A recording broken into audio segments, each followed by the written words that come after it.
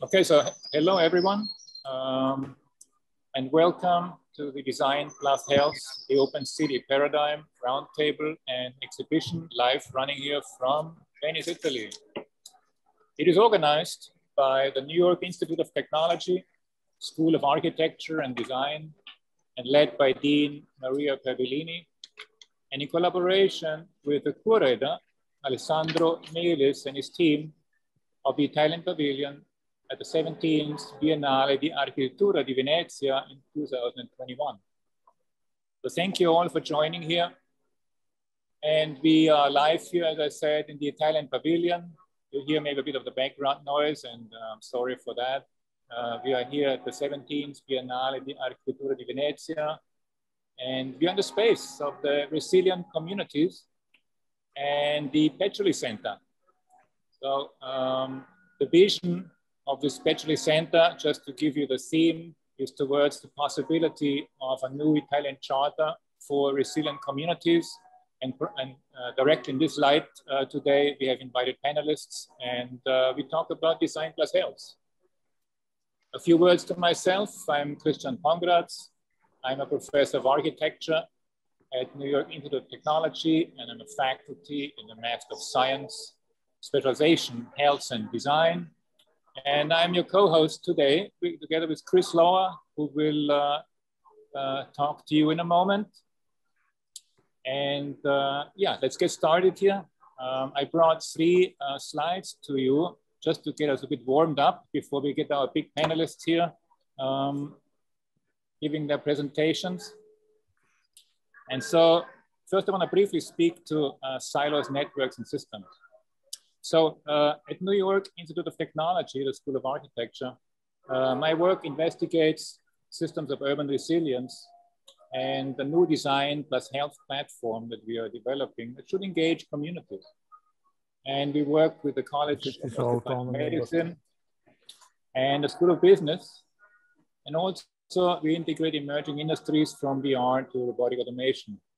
In particular, it's in my role as senior advisor to the provost and also as interim dean of the School of Interdisciplinary Studies and Education at New York Institute of Technology. It was always my idea to build bridges. And so what does it mean in education? It means we got to move from silos to systems, in my opinion. And my goal is really to uncover and rethink all of our current practices in design and in the health field. And the question is really, how can we find a unifying perspective and surface those ideas that help us in our discipline spanning engagement and approaches? And in that sense, what you see here is on the left, a diagram on silos. That's how we typically work at universities, right? Every knowledge is somewhere in its own compartment. And it's very difficult to actually communicate to each other because we're also specialized. And very recently, those ideas of networking, of course, emerge in all fields. We talk about collaborations and a more divergent way of thinking, but I believe it is probably more valid to say we need to talk about systems again, and in which sense we become hopefully more scalable and hopefully also more associative in our thinking. And then another topic that is very dear to my heart is really the question of circularity of circular design. Why do we talk today about health and design? Yeah, it is really that we all know, right, that cities across the globe are confronted with an increasingly difficult and interdependent complex urban system and problems and challenges. And we can go from global warming and disaster mitigation, right, to addressing energy and also an increasingly food scarcity. And our panelists will speak more to those topics in a moment. And we all know that those problems really exceed the abilities of any one discipline. And that already leads us already to the point we got to work together. And we're going to help also in particular in the transformation of our food systems. It is in particular the local cultures that are embedded in the food ecosystem and driven by the very need, of course, to eat and both provide employment.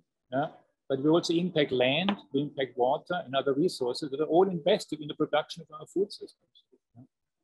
And right there, I think, lies the opportunity for designers and architects to experiment with creative interventions and using a systems approach. Now today, we are here in Venice, and you can feel in your daily practice, as we are doing here, that living on a small eco footprint, that's what Venice really is, what it looks like. It reminds me a bit to this famous book from Richard Rogers. I think it was published in the 90s. It's talked about cities on a really for a small planet. And that's kind of what Venice in a certain sense really is. And he talked at that time about the distance, right? How do we walk in 5 minutes, and where do we walk in 15 minutes? And can we have in that range really everything that we need to live, right? So this is more today true than ever. And what you see here is this diagram has been developed a while ago by the Ellen MacArthur Foundation. And I like this in particular because it has been reinterpreted by IDEO, as you know, the leading firm about design thinking.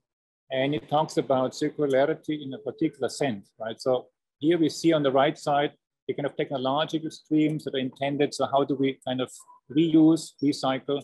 And on the left side, on your screen, you see the biological cycles. And the underlying idea is really, if we want to take it with a quote by maybe Whelan McDonough, the history of the first industrial revolution could be seen simply as a very linear phase, right? We take, we make, and we waste. And it led to what we all see as the problems today.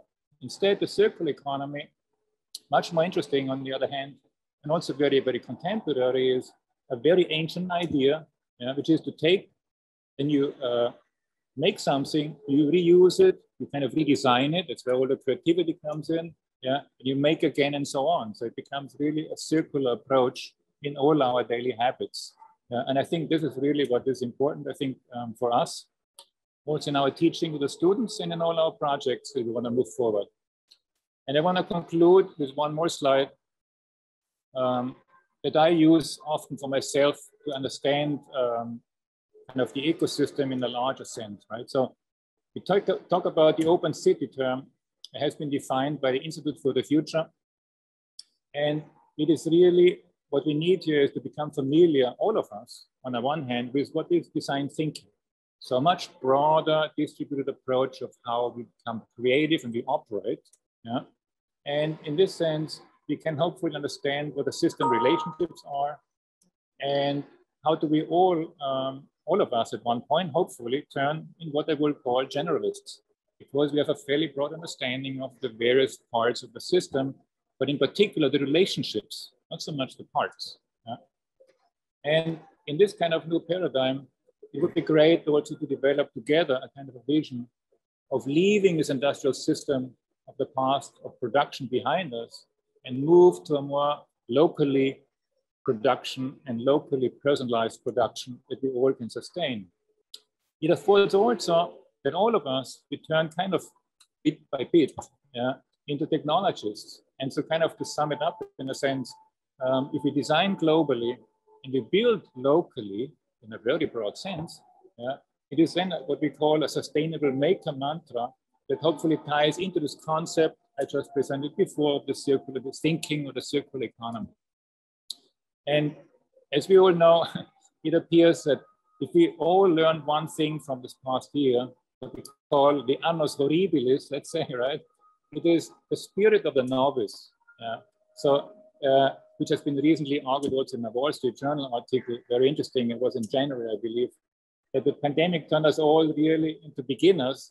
And we have to think about no more do the things as we did them before, but just all of us really start from zero, right? And this is actually, I think, the approach where we have today really great speakers here that will tie into that kind of practice of rethinking and redoing and reusing in a very complete new way.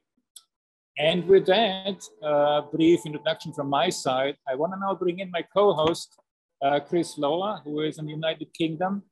And he will go a bit deeper, particularly on the project we want to present to you of students that work with us in the Delta in Arkansas, and also give a bit more of a theoretical background with our kind of what we call the health ecosystem design approach. Okay, Chris, why don't you take it from here? I stop my share, and then we let you get into this.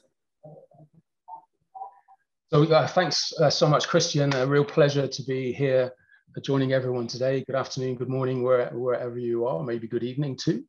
As Christian said, I'm here in the UK. Unfortunately, I couldn't make it to Italy because of the quarantine restrictions, feeling rather trapped on this island. But as Christian says, we had a great semester working together on the pilot program, the Health Plus Design Open Studio.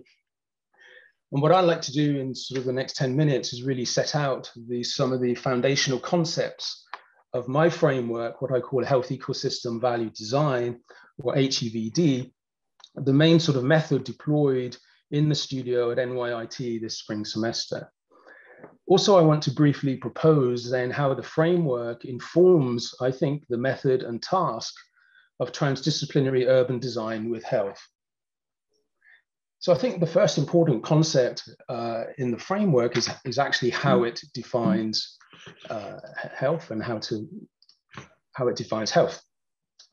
So although sort of wholly incorporated, it's not a framework that's just for health care, for the design, the innovation and organization of healthcare and healthcare systems.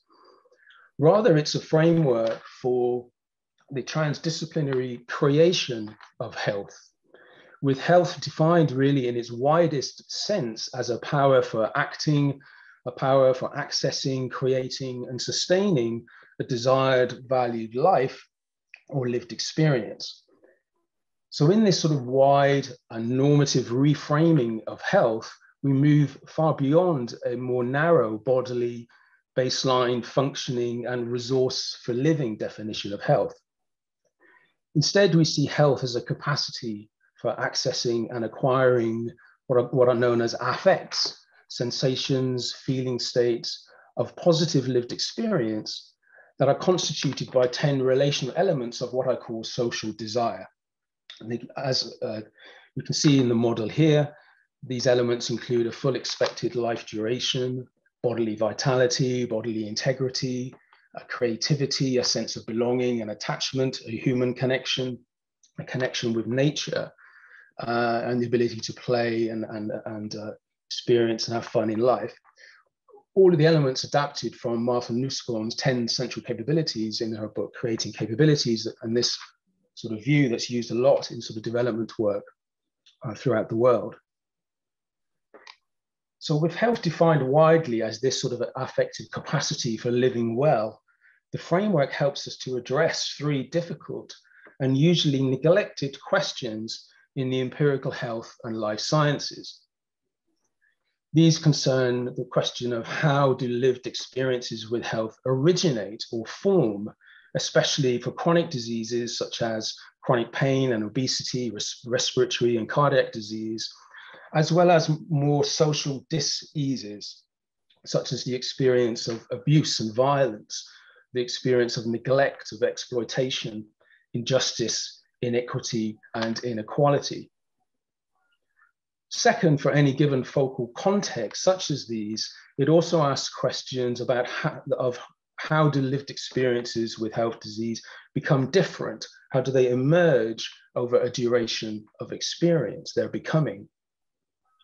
And third, it explores how and why do certain experiences, particularly negative experiences, persist and become concentrated in types of individuals and social groups, in communities, in neighborhoods, and in sort of our concern in particular in urban design, in places and certain spaces.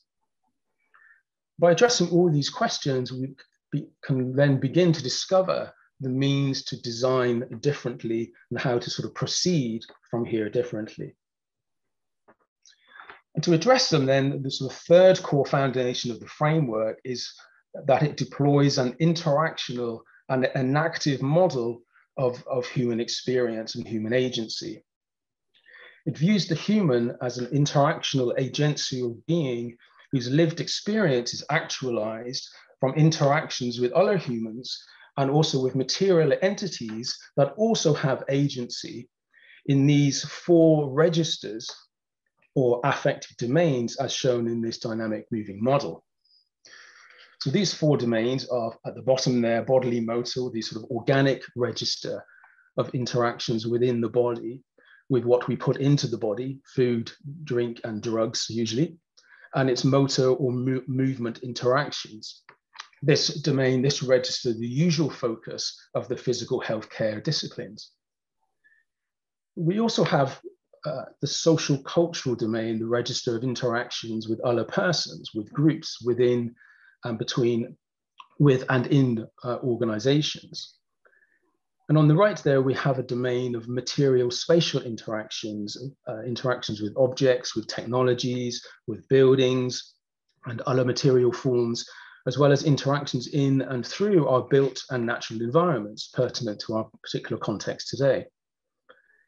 And finally, at the top, we have this sort of perceptual cognitive register of sense making, perception and meaning making of interactions in the other three registers.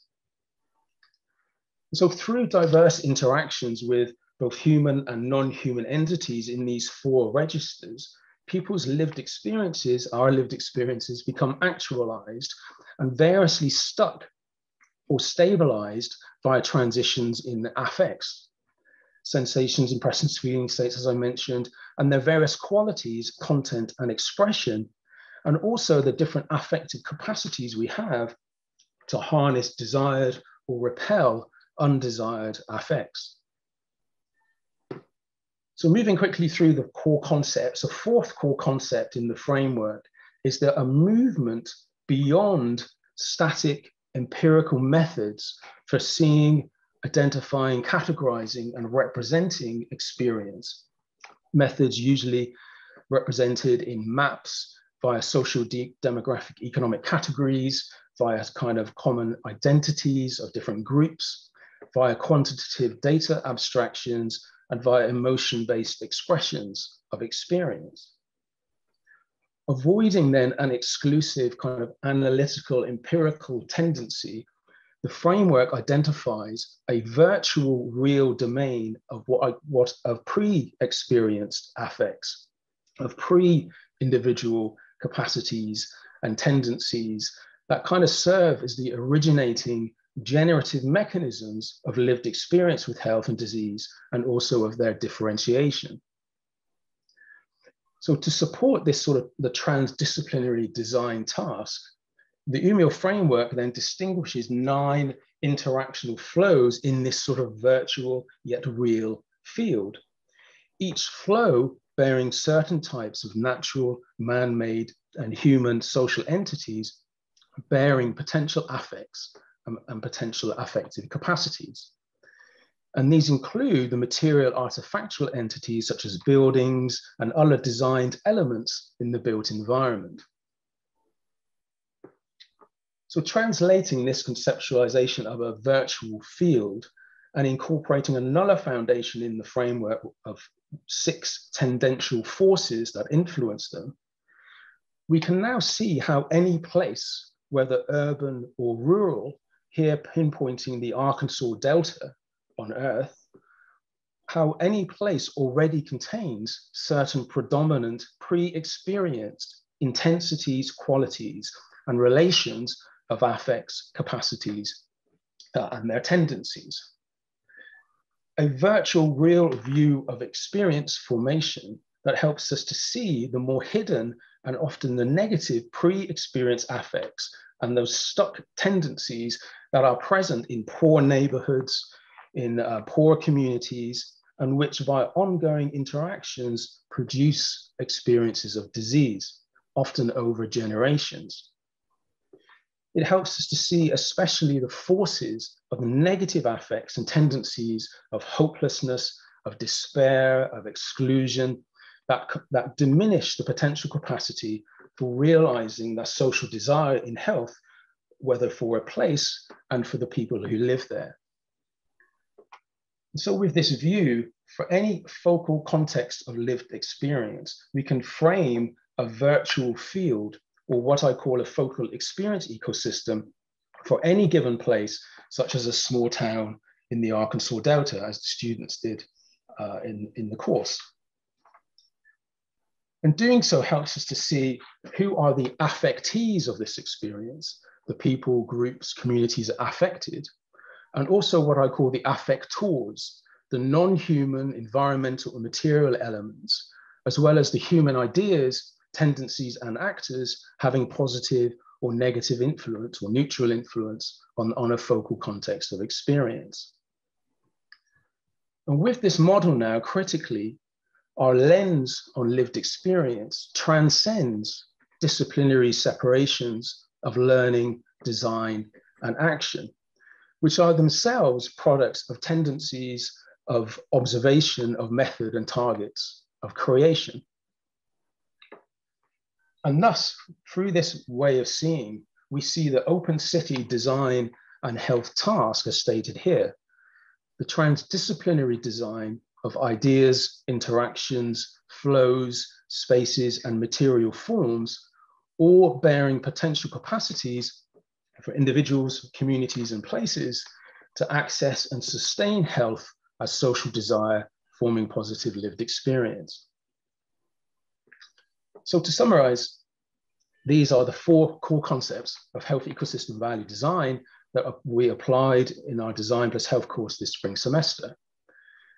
A very wide, the widest, arguably, definition of health beyond care as potential capacities of social desire.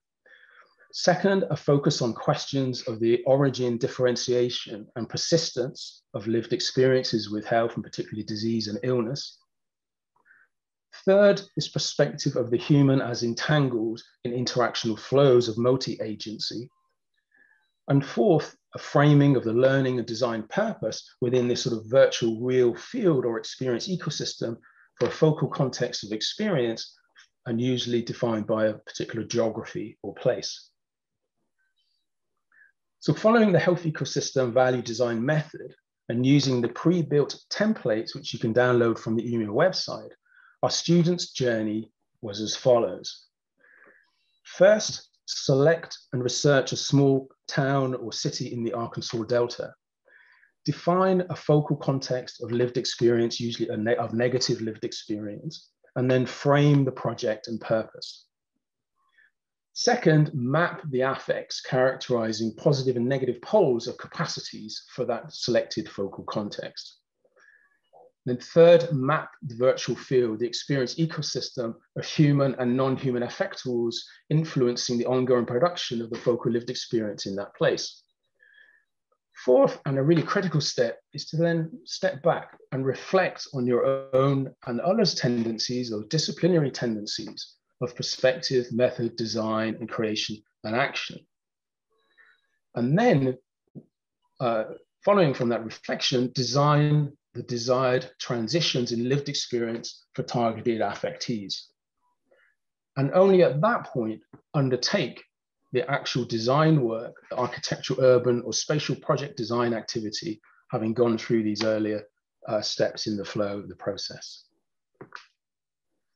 So very briefly, these are the 4 focal experience contexts that the 4 project groups of the students selected, and not by luck rather than by design, each has a particular focus in one of those 4 registers of affective domains of experience.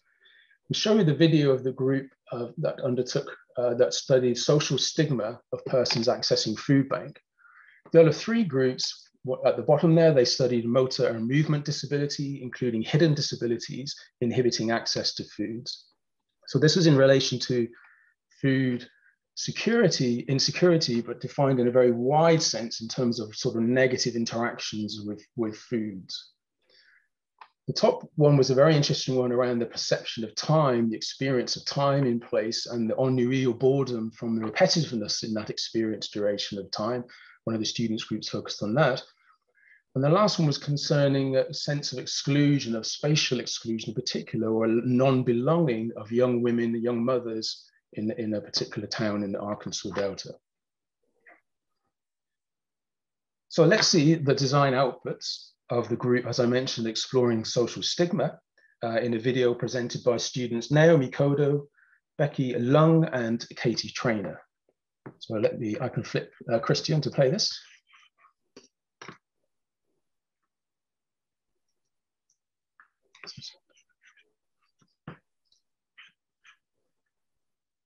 Full screen. Okay.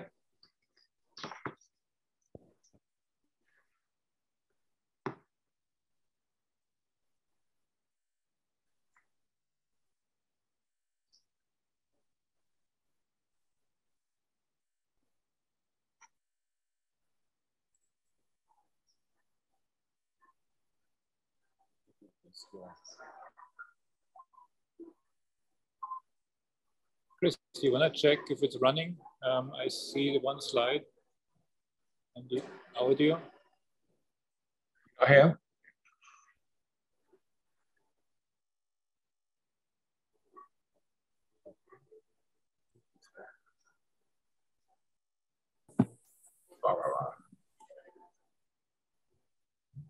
Sorry, Christian, can you not hear?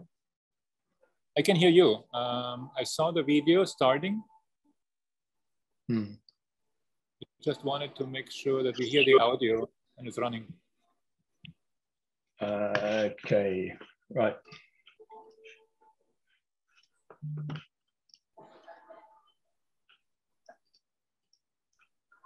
Maybe just reload it again. We see now just the image of you.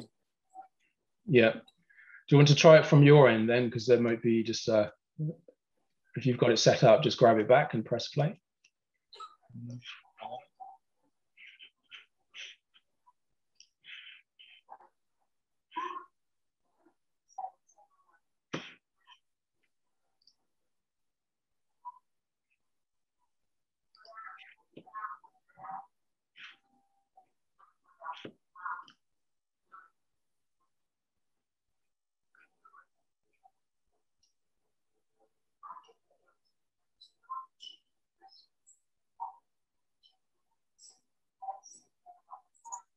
Hi, our team consists of Naomi, Carter, Becky, Long, and Katie Trainer.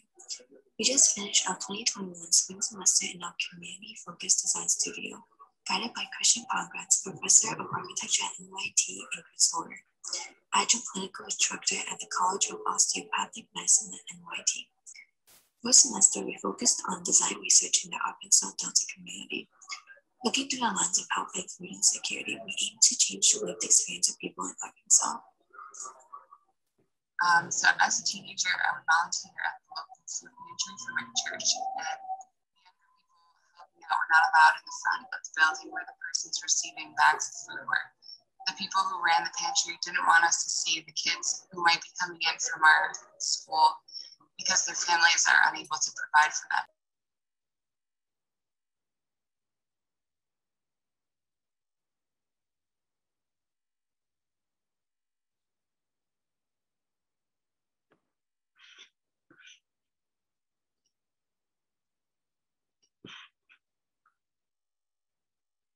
Christian, you need to unmute so we can hear the video. Taking him up from daycare and then go to the grocery store the next night or after to get the rest of the things necessary. She felt ashamed and tried her best not to let him know that they were actually poor. So in the widest sense, stigma is the fear of interacting with other persons, having a negative experience by exposure, visibility, or direct interaction with other persons. Stigma by definition is a mark or disgrace associated with a particular circumstance, quality, or person. In a non-medical sense around mental illness, in a broad view, it is the fear of social interaction. So there's four main forms of stigma. So the one attached to identification, so race, ethnicity, religion, or ideology.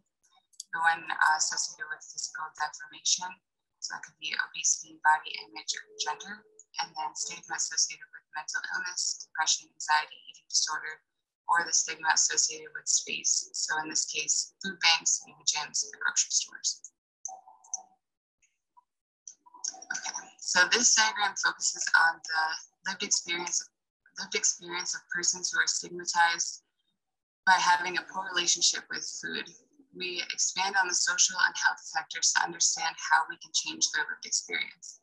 The relationship with food could have come about by trauma, social stigmas, inaccessibility, etc.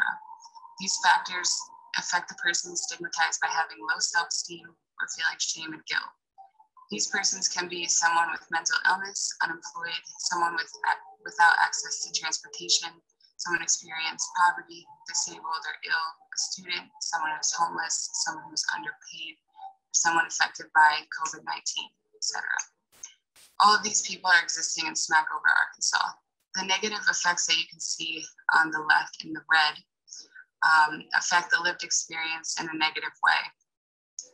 It's the limited access to healthy food. For example, people can be malnutrition, obese, purchasing of cheap junk food, as well as carrying the shame of going to a food bank, which can result in a limited access to interactions. The negative effectors could be healthcare, mental health services, government, food banks, lunchtime at schools or work, etc. Now the positive side, the blue side on the right, being ideally the easily accessible, healthy food sources could begin to shape a new lived experience for those stigmatized. To be able to receive fresh produce, which is not accessible in the food banks, the creation of cross-programming to learn and socialize, and the development of community to change the lived experience of someone stigmatized. So the main question we asked ourselves was, how do we use the problem of stigma to change the lived experience of those with a poor relationship to food? The lack of connection and infrastructure makes it difficult for the surrounding individuals to have accessibility to others and the facilities necessary to thrive. The narrative behind our design strategy is to create flexible spaces that reconnect people with the community while simultaneously offering readily available new programs for those in need. Our narrative throughout the semester was to reduce stigma through food accessibility and experience, and the process of cross-programming to create a space to learn and become excited. This strategy will change the lived experience of those stigmatized, which will begin to reduce the stigma around them. Our town is Smackover, which is a relatively small town in the county, and it has a population of 1,688 as of 2019. We noticed that it only has a few places where local can get food. Notably the donut shop where kids go after school, or a food bank, but it's only available on the first Tuesdays and Thursdays of the month. The rest are little convenience stores or little restaurants that do serve meals, but they would not sustain families throughout the week. Families usually have to drive out of the town to neighboring towns like Northlet or El Dorado to access bigger supermarkets like Walmart. And from there, we dive in food insecurity, which is defined as the state of being without reliable access to a sufficient quantity of affordable, nutritious food.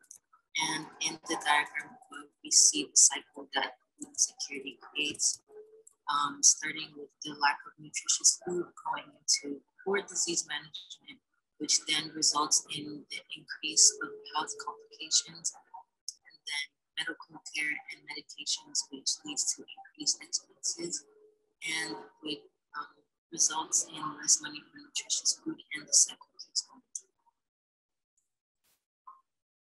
In order to reduce stigma, we came to the conclusion that we need to change lived experience. To change lived experience, we want to promote the idea of community, inclusivity, and social connectedness motivated by health, learning, and knowledge. This diagram shows the 4 main goals of changing the lived experience. Building a community for Smackover is important. Looking from the outside, they don't have much of a community. We wanted to implement learning to engage people of all ages, gender, race, etc. Activity, whether it's painting, pottery, sports, group exercise, basically any activity that engages everyone in some way to become socially connected, and wellness to provide help and balance to those struggling with mental illness or disorders. Here is a map showing our program. So this is in Smackover. Here is the high school. I don't know if you can see my cursor, but yeah, that's the high school. And then you have the elementary school right to the right of it in that L shape. So we chose this site because it is one of the empty sites.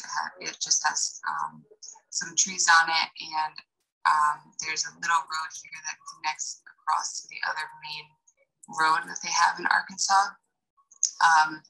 So we chose here because we thought that it would be perfect for the high school to have some sort of connectedness to this space.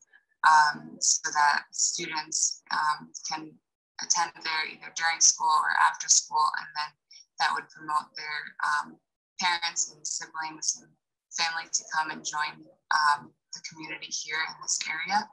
So the main programs we wanted to include in our projects are spaces for production of food distribution, dining, community kitchen, along with programs to begin to shape the community by having spaces for children to learn, play, and socialize in, along with spaces for adults to socialize, take part in group exercise, become involved in the harvesting of products, and learn the technologies behind it. So this is just one layout of programs that we came to.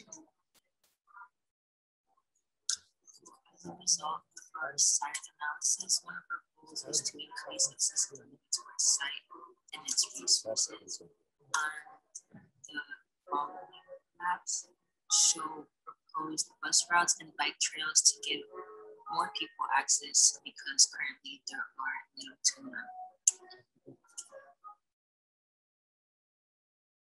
And these pictures show the surroundings on the site. So there's like forest, I would say, and then houses, and it's overall not really developed.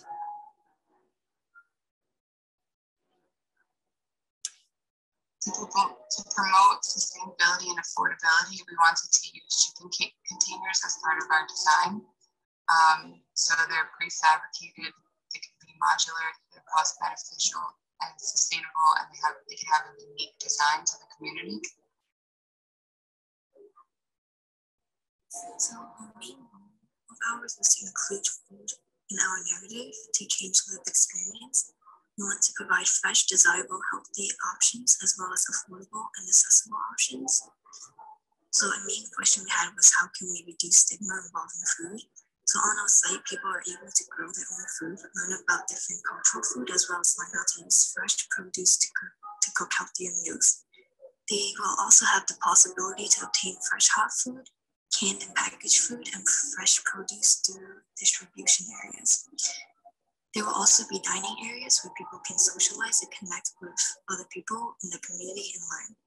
So these 4 points bring us back to our goal of how to reduce stigma. So people are able to be part of a community, learn, complete activities, and increase their well-being in the space. So when researching vertical farming in shipping containers, I came across freight farms. So the result is a plant production powerhouse that will support your farming venture. We thought about finding land we could use for farming fresh produce.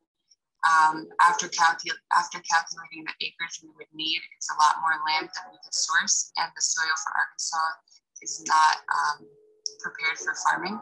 So Freight Farm uses shipping containers to vertical farm fresh produce. Their main components needed are space, control, water, light, and air.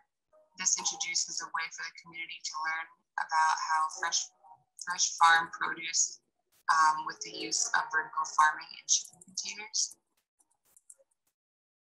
So I did a sketch of the freight farm shipping container layout. So it just basically has a space for the props to be in rows vertically.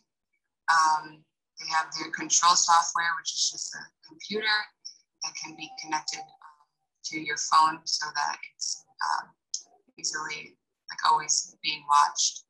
They have their water source that goes up and it waters all of their vertical farming.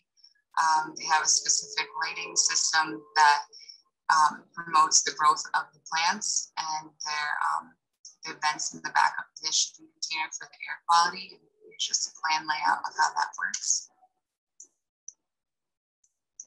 So here's the design concept behind the vertical farming on the site. This program uses the community and learning aspect of our goals to achieve fresh produce and a better understanding of why fresh produce is important to adapt to your diet. So these are just some sketches of how the vertical farming would look in the site. So it creates some unique spaces within in the outside of the shipping containers. Next is the design concepts for the dining, and we came up with two options for dining. One is the cooking and dining, and one is simply for dining. And for the dining itself, there would be indoor and outdoor dining, and the indoor dining would present a more formal environment, but would also convey a casual environment with the cooking layout. And the outdoor dining would be more casual, as it would be on the terrace. And in a way, it would allow the users to connect with the rest of the site. And going back to our goals, it would increase social connectedness. And next is the distributing center would serve to provide food necessities to users, and they're separated in different categories. The food would be coming from restaurant surplus or incomplete foods. And we would establish a membership program that would encourage users to make use of it by giving rewards the more you use it, and only you would be aware of your rank to allow people to stay anonymous.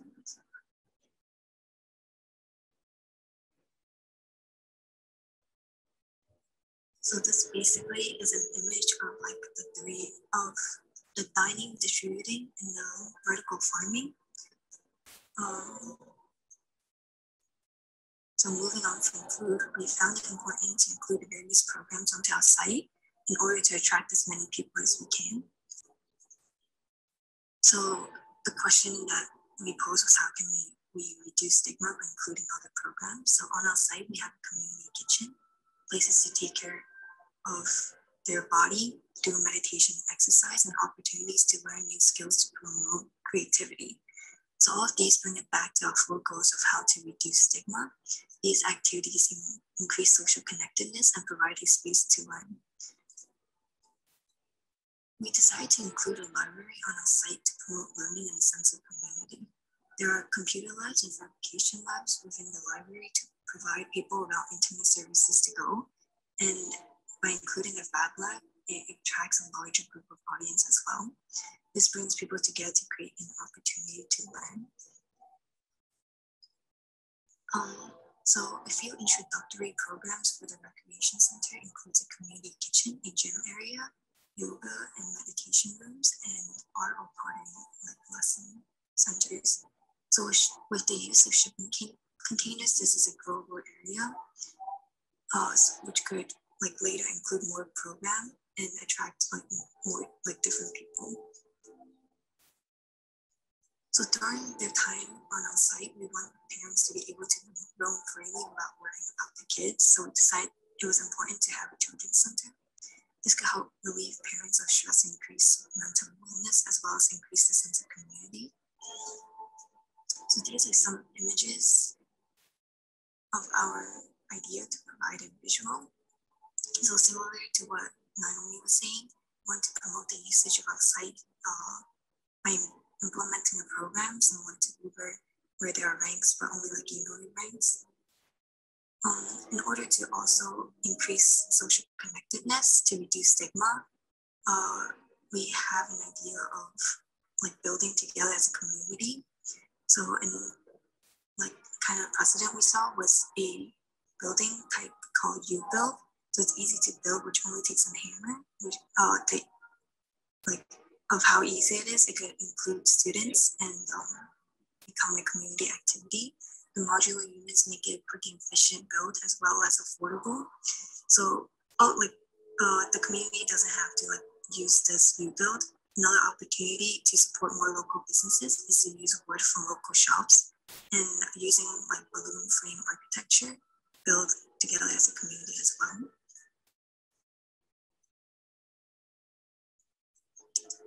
Based on our original site layout, we created 3 others that could be used based on the town's need, considering that we don't actually know the town dynamics.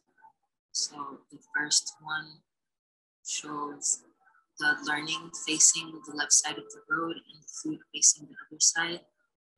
The next one showed socializing and community activities on the sites facing the road for attraction. And then the third one shows learning and growing directly across from the school.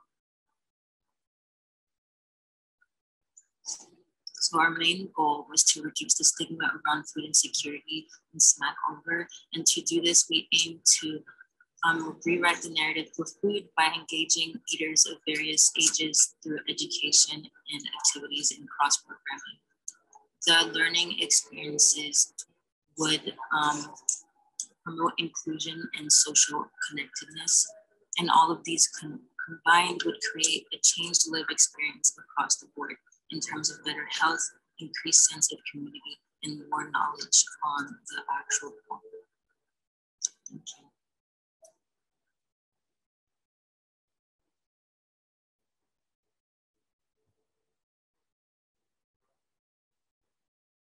Okay, just to go back to our audience here. This was a brief overview of the pilot project in Smackover. For those of you who have an opportunity to come to Venice to the Biennale, we have two exhibits here. One is the Smackover pilot and the other one is the Louisville pilot. And those are on the exhibit here. And I think we move on to our first speaker here. Is that correct, Chris?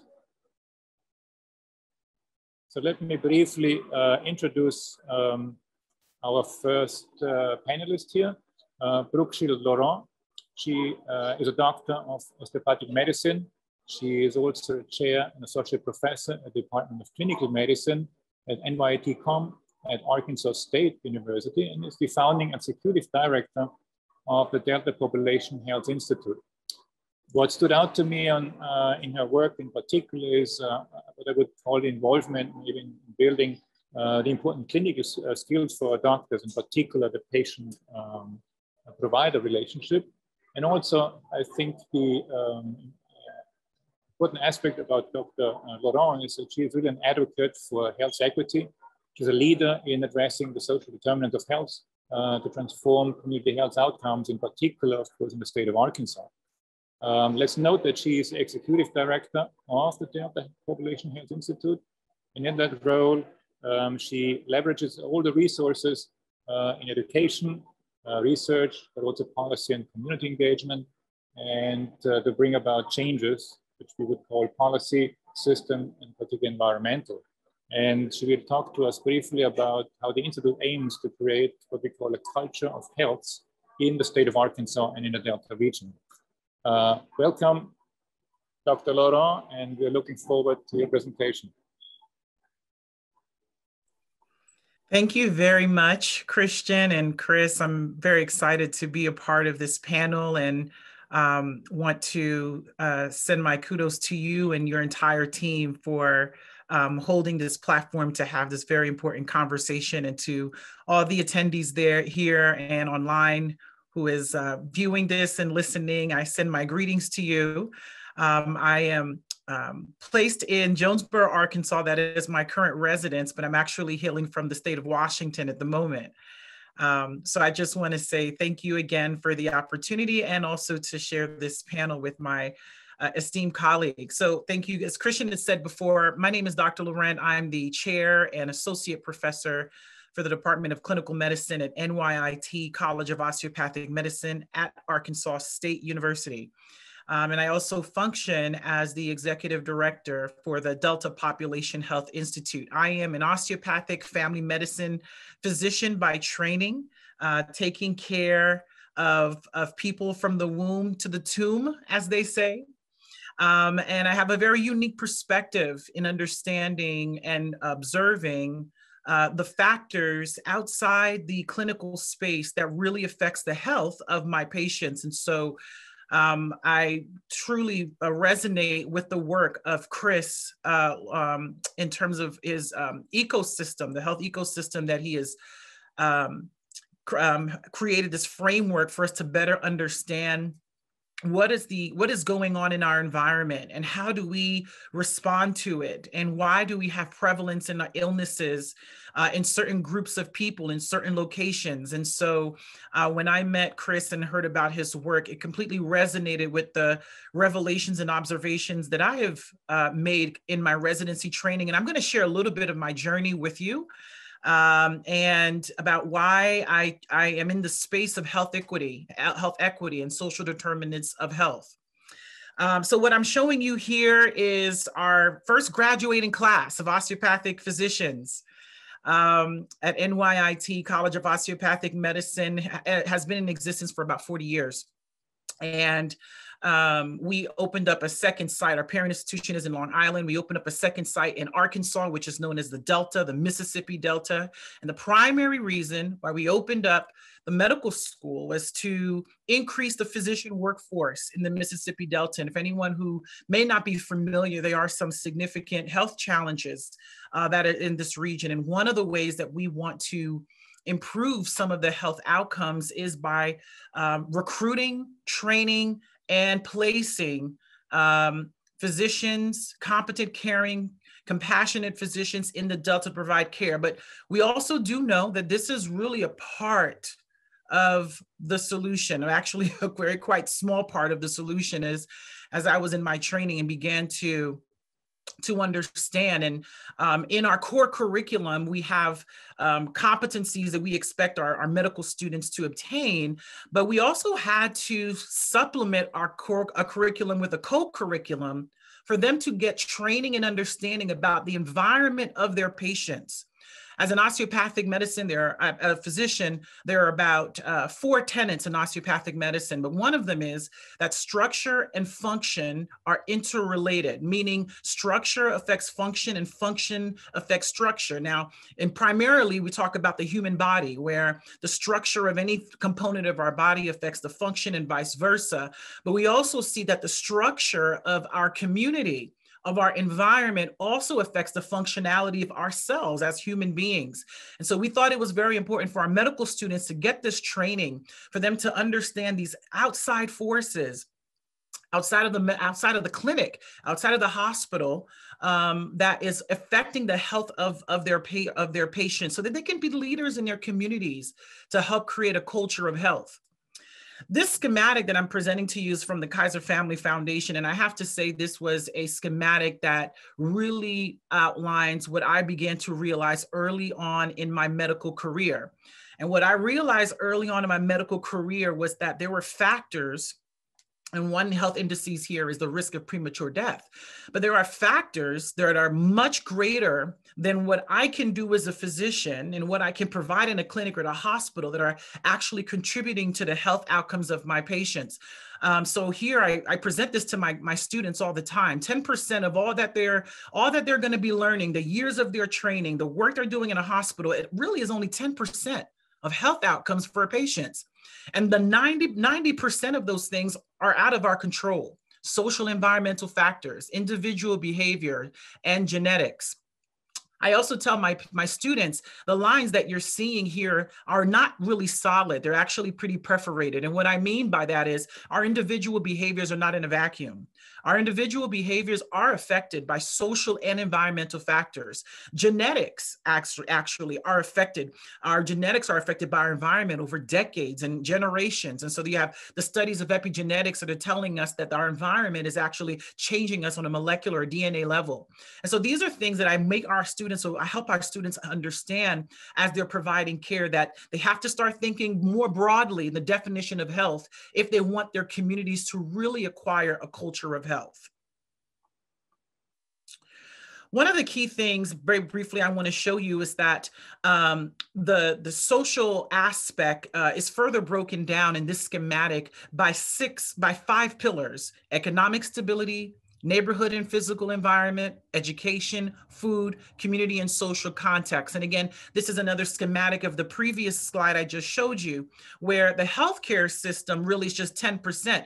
But all these other pillars that you see here are really the upstream factors. These are the real main drivers that are affecting health outcomes, affecting mortality, morbidity, life expectancy, healthcare. And I did not get training in economic stability as a physician, or neighborhood and physical environment, or education, or food security, or further understanding of community and social context. I did not get training in that. That is not part of the core curricular in medical school. So it was so important for our students to understand these upstream factors so that they can have thoughtful conversations and convene leaders and multiple disciplines to come to the table to create a culture of health, so that we know that those who have a lower level of literacy have a higher prevalence of illnesses and disease. There are markers where food insecurity is a marker for prevalence of chronic illnesses. My housing situation, playgrounds, the walkability, whether I have sidewalks, my ability to pay bills and my employment stability, all these things affect our health outcomes. And so the definition, the working definition that I'm using is adapted from the Department of Health and Human Services, is where social determinants of health are the conditions and the environments where people are born, live, learn, work, play, and worship and age. And that affects the wide range of health and functioning and quality of life outcomes and risk. And so these are the things that we are teaching our students to be aware of, but also get understanding of, and also be, as a leader, conveners of different leaders in the disciplines that I've mentioned before. So because of this and this reality that we're in, we created a core curriculum. We created a curriculum on population health. We have a certificate in population health. And population health is defined as this. It is the distribution of health outcomes within a population that determines the influence, the distribution, and the policies and interventions that impact these determinants. So what we are seeing, because of all the upstream factors that I just showed you, is that there are groups of people broken down in multiple categories, whether it's by race, gender, geography, zip code, all have different health outcomes for various reasons. And these determinants of health, as I'm talking about here, are really impacting that. So here we have child mortality. This is a very common and very unfortunate slide that I show my students, where you have disproportionate rates of infant mortality amongst different people of color. So there's a higher 11% higher rate of infant mortality in Black, Hispanic, American Indian, and Alaskan Natives compared to the white population.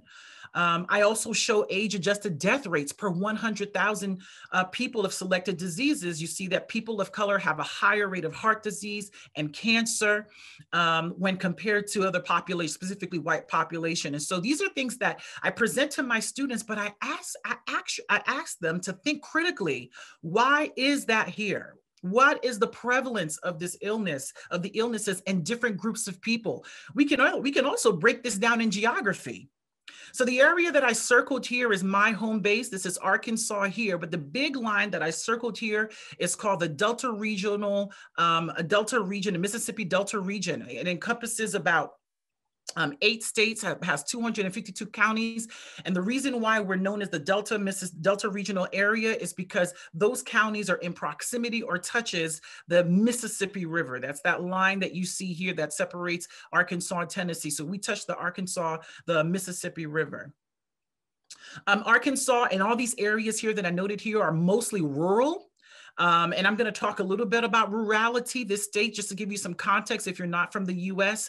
The US is mostly a rural state. There's a lot of metropolitan, well-known cities, but the US is pretty much a rural state. And the greater the hue of green that you see here represents the rurality of the country.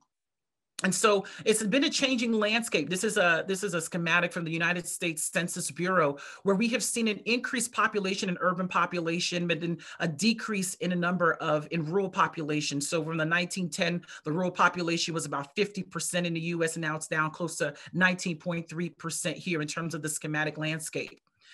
it's also important for me to define rural. And I'm not going to go too much into this, but one of the things that's very difficult for us in living in rural areas is that there's at least 15 definitions in the US government for rurality. And that actually is very challenging because we don't have a general consensus. One of the definitions I'm bringing here that's commonly used is from the US Census definition. It defines rurality primarily by what is urban.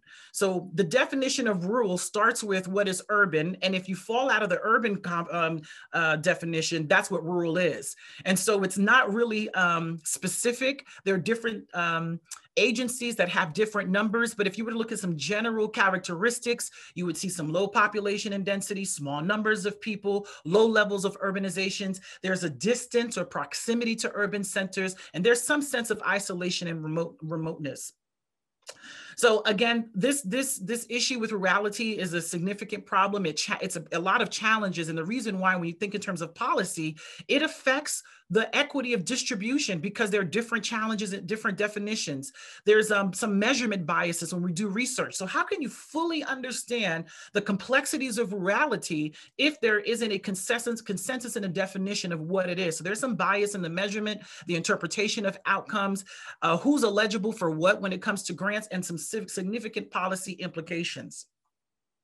What I wanted to show you here is the Delta regional area. Again, this is the 8 states with 252 counties. The areas with the darkest level of red shows where there is poverty. It's higher than the United States. Nationally, but the Delta region, again, has the highest number of poverty. This is just another area, a graph that shows a schematic of obesity. So the darker the hue of green shows the largest number, the largest number percentage of individuals with obesity. Again, all of them touching the Mississippi River here.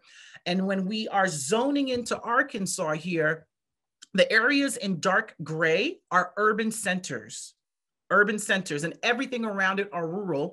And the rural areas are broken down in 3 regions. It's about 3 million people in Arkansas, and 41% of folks live in rural areas. About 25% of the people are Black, Indigenous, and people of color, what we call BIPOC communities.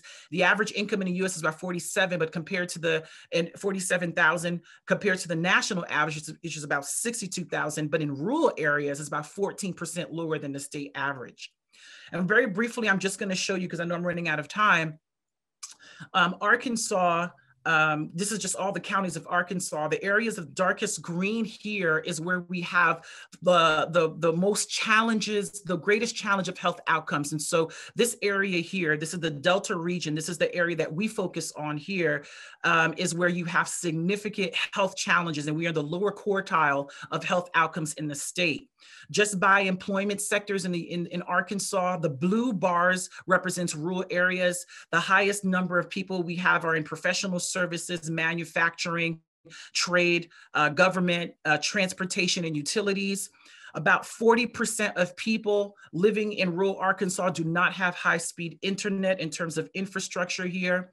When it comes to bridges, the condition of the bridges can be fair to poor conditions, certainly compared to our urban counterparts. We have here in the rural areas, there's a lot of fair, when we compare the rural areas to urban areas, we have more bridges that are in poor condition. For infrastructure, out of the 75 counties, 41% of the counties have had drinking water violations, and the American Society for Civil Engineers estimate about $7.38 billion would be needed to upgrade the drinking systems. Poverty, when you look at rurality for poverty for children under 18, it's very high compared to the urban counterparts here. Just comparing rural versus urban, these 3 areas here are just different regions of the rural areas here, but we certainly are high when it comes to children in poverty. We also have disparities even within rural areas amongst races, where people of color have higher health disparities in rural areas as well. There's a ratio of rural to urban death rates, unintentional injuries, suicide, chronic lung disease, diabetes, heart disease, and cancer. So I just want to make note here, when we talked about health equity, when we look at rural counties with majority Black and Indigenous people, we have the highest rate of premature death in the US. And if you were to look at this map here, this red here is the Mississippi Delta, where we have the majority where non-Hispanic Black folks live here as well, okay? A lot of data right now on why the disparities are here and the role that social and economic determinants play in this. And that is a lot of what I was talking about earlier about the upstream factors. When we look about these health disparities, you must consider the social factors and the economic determinants that are causing these things. And the last thing I'm going to show you is how we, as the Delta Population Health Institute, is addressing these complex situations that we're in. You know, it's always a challenge for me to present things that are going on in Arkansas. As much of the challenges that I just presented to you, Arkansas is an incredible state with a lot of resiliency, with incredible people doing a lot of great things. And so because of that, we would not be really where we are right now in terms of what has been accomplished and the opportunity we have as an institution to walk alongside incredible people that are from Arkansas who are doing a lot of great work. And so we have adopted a framework called Health in All Policies.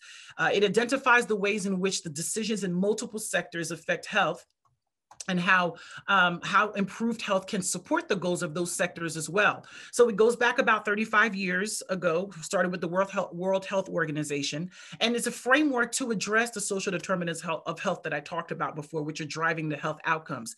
It supports improved health outcomes and health equity. And what I love about this model is that you must have non-traditional partners at the table. Doctors can't fix this alone. Hospitals can't fix this alone. You have to have economic developers at the table. You need to have community designers at the table, people around food security, economic developers, educators at the table to say, how can we create a culture of health?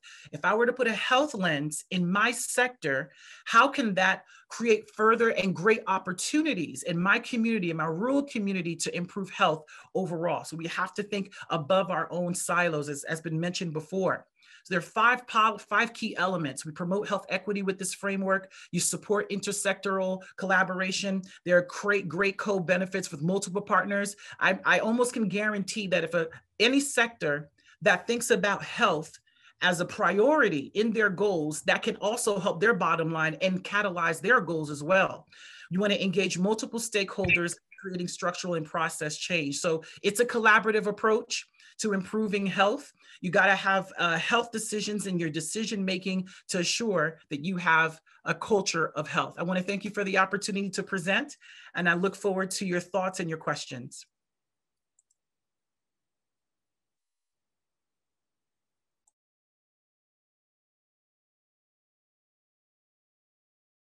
Christian, I believe you're muted. Thank you, Dr. Laurent. This was an amazing talk and introduction, I think, for our wider audience on those really important aspects of population health. And we saw through your presentation also how it really folds into questions of design, of urban design, and also of planning in general. And this is, I think, for me, the largest aspect of stakeholders that we can bring in to this discussion. And we have here our next panelist, which is Dr. Edgar Stach, that will particularly speak now to the topic on smart cities. And Professor Stach is a professor at Thomas Jefferson University in Philadelphia, at the College of Architecture and the Built Environment, and also at the College of Design, Engineering, and Commerce. He writes on technology and design, and just to name some of those topics he covers, one in particular maybe is daylighting systems in museums, a very recent oeuvre, but he also in particular embraces energy efficiency, ecological sensitivity, and of course environmental sensibility. His recent publications that speak to his expertise, particularly to technology, is a book on Mies van der Rohe, and he will talk about space, material, and detail, published in Birkhäuser. And another recent book is on the work from Renzo Piano, Building Workshop, that talks about space, detail, and light. And so we see that from this kind of bridging now over to architecture and urban design and materials and details, etc., that this is really where we can contribute to this larger discourse. And yeah, we are looking forward here to the presentation of Dr. Stach. And I will launch his presentation here and give him the word in a moment.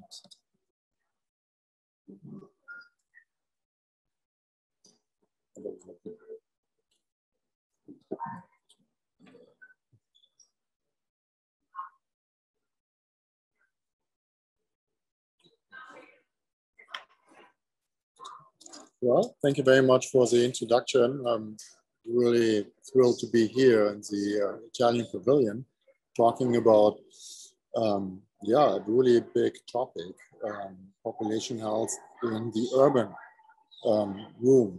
So I'm from Philadelphia, just to give you a little bit of an idea where Philadelphia sits. It's one of the largest cities in the US.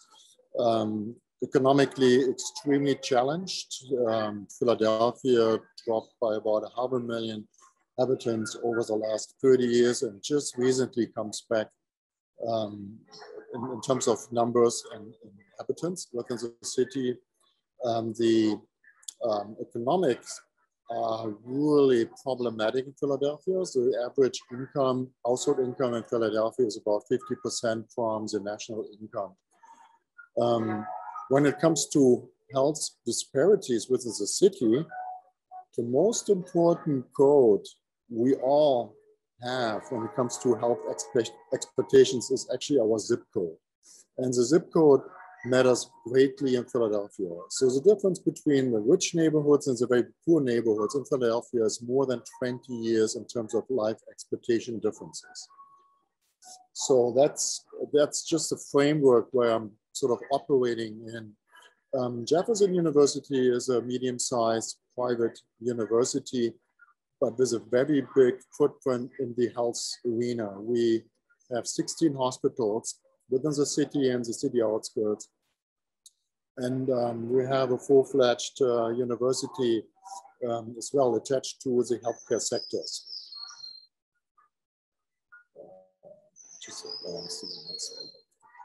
So for a long time, the university was really rooted greatly in only the medical fields. Health was everything we did for the last 100 years. And through a merger with a different university, another university, we really became a full-fledged comprehensive university with the social sciences, architecture, engineering, and so forth. So to work on the aspect of population health and smart and healthy cities, we formed an institute for smart and healthy cities, which really transdisciplinary research, educate, and works on innovation with multiple disciplines. So it's primarily located in the College of Architecture, Population Health, and the design disciplines. So the aim is really to develop new ways we live, work, travel within our urban settlements. Closes here. So what is the big aim for the Institute? So we're focusing on urban settings, and we really want to look into how to turn our cities, old cities sometimes in the US, they're several hundred years old, but in other areas, they're parts of the world, they're perhaps much, much older. We're focusing on urban settings and want to incorporate aspects like society, quality of life, the environment, government, economics, and mobility. And all these aspects really contribute to smart cities and also contribute to enhancing the quality of life and the quality of or the performance of an urban service. So in large, we're looking in architecture, health, energy, transportation, and utilities.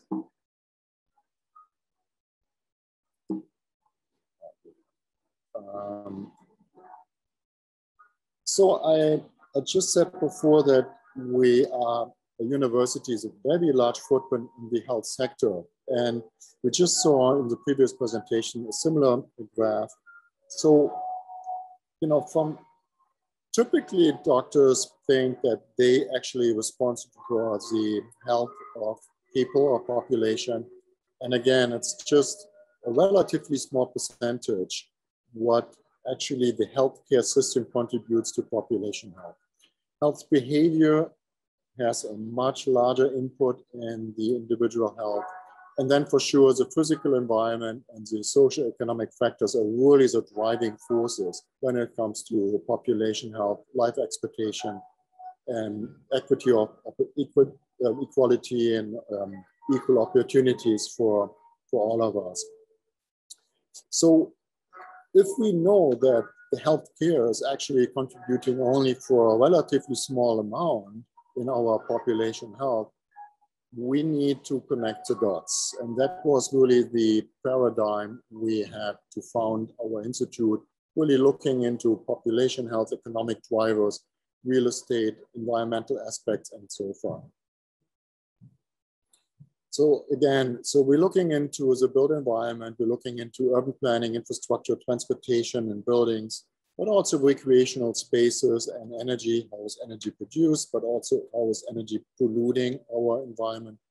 We're looking into data and technology, so how to collect data, how to sense and interact with buildings and cities. So enlarge the Internet of Things. And then again, a very important aspect is population health in large, the environmental aspects and the social determinants of health. So we frame the aspects looking into smart and healthy cities by looking at scale. So one research area, the largest scale, is the urban scale, where we're looking closely into the interrelationship between urbanization, transportation, energy, and population health. Air pollution, green infrastructure, public parks, access to these city aspects is really important. We're also analyzing human behavior on an urban scale. So it's really analytically driven. And we evaluate through our research, what if we change certain indicators or certain aspects within the city? For example, what if we introduce more bike lanes or green urban parks, or we purpose infrastructure to, let's say, neighborhood parks? What is the impact on population health and human behavior in this respect? The next scale is really the building scale, where we're also looking into what are the effects of, for example, natural daylighting and ventilation in the health outcome of people living or working or even healing in these spaces. You know, I mentioned we holding a lot of real estate in hospitals and related buildings. So again, I think we focused for a long time, it's a functionality of buildings, but not really the well-being of the individual living in these buildings. So we, in our institute, developed new concepts for sustainability, for example, for our hospital inventory. And we want to understand better human behavior in relationship to building systems, spaces, and environments. When it comes to the smaller scale, the device scale, we also look into how can we as a human being, as an individual, control our own environment within buildings, for example. How do we interact with the built environment, cities, and how is that affecting my personal well-being by controlling in a much better way, sort of see my microcosmos within the area I'm living in. So one of the research projects we took on was really looking at the social determinants of health in large. And I will talk a little bit what these social determinants of health are. So this is a research project which is probably multi-year long, but we focusing right now on some of the lower hanging fruits. So the idea here is really transforming urban environments into healthy and social communities, and by creating accessibility and equitable means of analyzing the social health of cities for targeted social interventions and strategy investments, which means that we want to look at the entire ecosystem of social determinants of health and want to see how they're all connected, interrelated to each other. By doing so, we're developing a parametric tool which really understands the interconnectivity and the relationships between these different social determinants of health, but also through the tool, we're able to foresee and forward predict effects if we're changing certain aspects. And I will explain that more in depth in a second.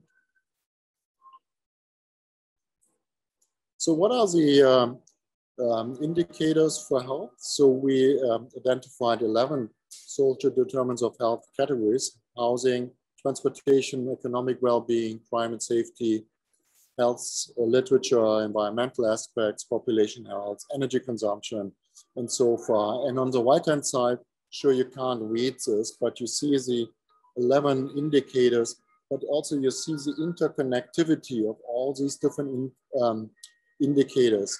And again, through a parametric tool, an automated tool, we will be able to see the outcomes of some of all of these indicators if we change certain aspects or make strategic investments in these aspects.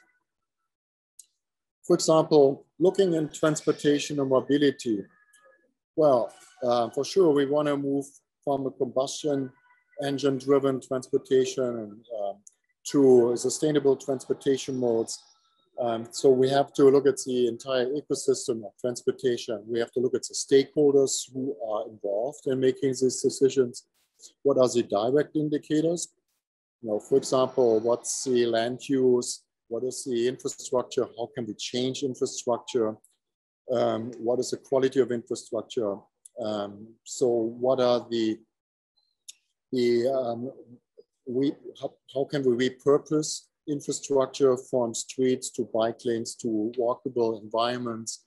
And then again, the idea is here to make predictions in other areas. For example, the health outcome.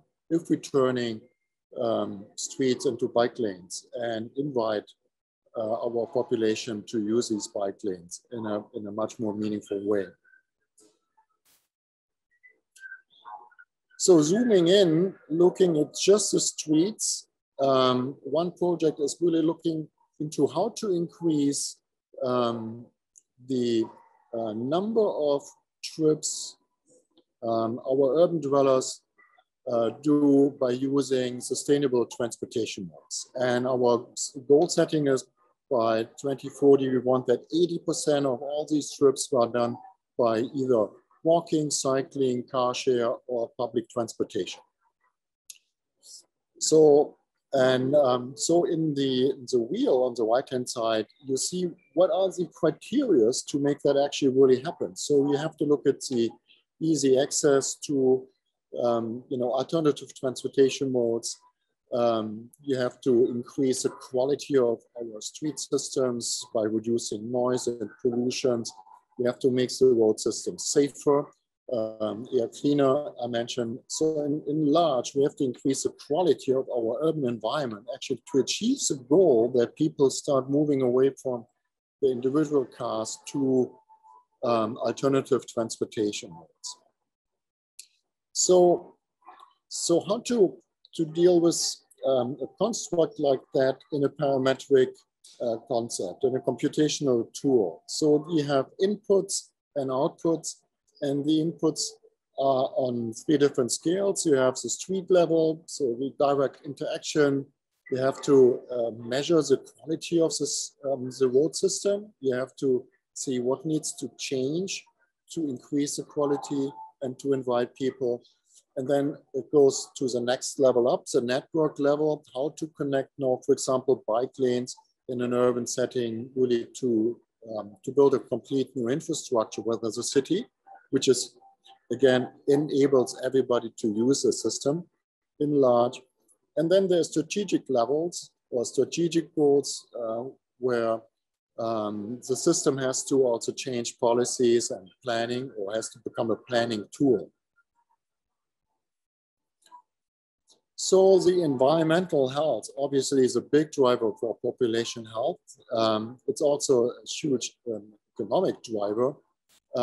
So things like housing conditions, air quality, the working environment, and all these aspects are extremely important on the population health, individual health aspect. So we, in our computational tool, we will look into for example, what's the biodiversity within our cities? How can we increase this, for example, to lower air pollutants within the air or lower the effects of noise within the city, or just increase the quality of our urban environments? We're looking into humidity, again, green infrastructure. We're also looking into alternative energy systems like solar energy within the city to reduce pollutants from combustion power plants or coal-fired power plants. Water runoff, really important. Philadelphia has not even a separate sewage system, so every storm generates an overflow within the sewage system and pollutes the rivers downstream from Philadelphia. So again, you can see that the environmental health in large, again, is connected to many other aspects within the 11 indicators of health. Housing is a very, very large contributor to the quality of life in urban settings. Again, we need to look into the indoor air qualities. We have to really increase natural ventilation and natural lighting. And I'll give you an example. I pitched to our medical colleagues that if they would contribute a fraction of the cost for healthcare treating respiratory diseases like asthma to increasing the quality of the housing stock, you would save a ton of money on the healthcare side because you will solve the problem. It's the first place where people live and get sick. For example, by mediating mold in buildings or better indoor quality. So this brings me to the end of my presentation. So the takeaway is really that if you're looking at smart and healthy cities and population health, you really have to cast a very wide net and you have to connect the dots. So investments in one area maybe contribute in a positive health outcome in multiple other areas and vice versa. And our parametric tool enables us to do forward prediction and strategic planning, where to invest money first to achieve the greatest benefits in terms of population health and individual health.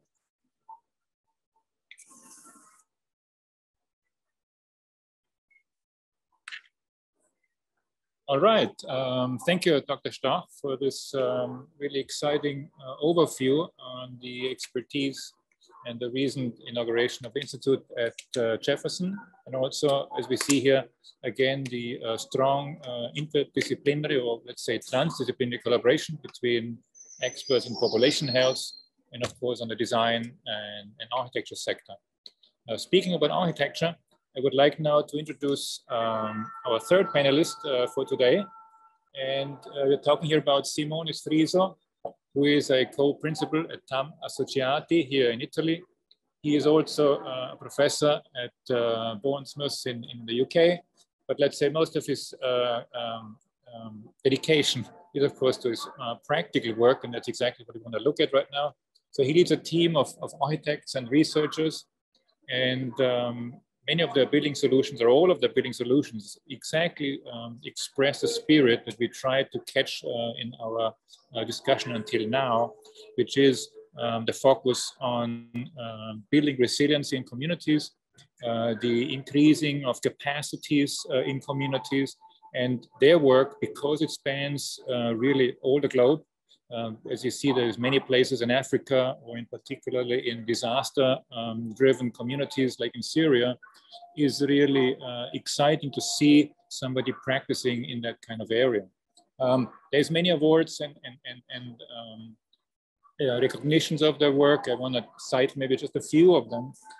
In 2013, they received the Aga Khan Award for Architecture for the Salam Center for Cardiac Surgery in Sudan. They received also the very well-known Capuchin Prize for the construction of the world's most sustainable pediatric hospital, again also in Port Sudan. They received also the Curation Prize for the overall sustainability, social and environmental of recent projects built in different parts of the world. And in 2014, as an example, they also received the Roundtable Group Award, very known, of course, in the technology area for innovation and sustainability. Thomas Succiati is also the recipient, or was named Italian Architect of the Year in 2014, of course, in relationship to many of those projects, and dedicated in particular for its ability to enhance the ethical dimension of the profession, right? That's exactly what we want to talk about right now. They also won in 2017 the Lafarge Holcim Awards acknowledgement for the project Maisha Film Lab in Kampala in Uganda. And Simone has also been on the curatorial team of the Italian Pavilion not very long ago. And so he knows about the extreme opportunity here that we have in this kind of public venue to discuss those themes, and hopefully with that engage a lot of our listeners and our audience worldwide. And so with that, I want to give the word now here to Simone Sfriso and show us the exciting work of his project. And let me share here the slideshow for him.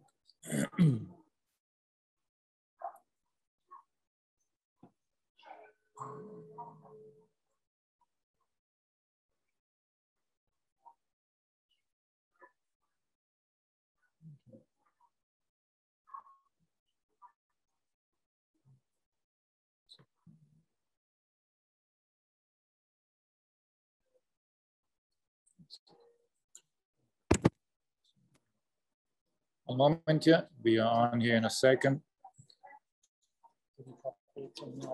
No, I haven't.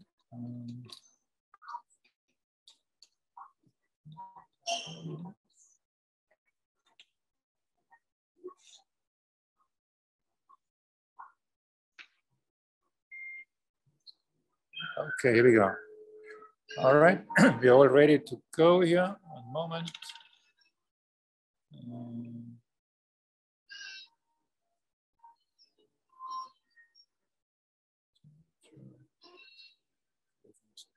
Okay.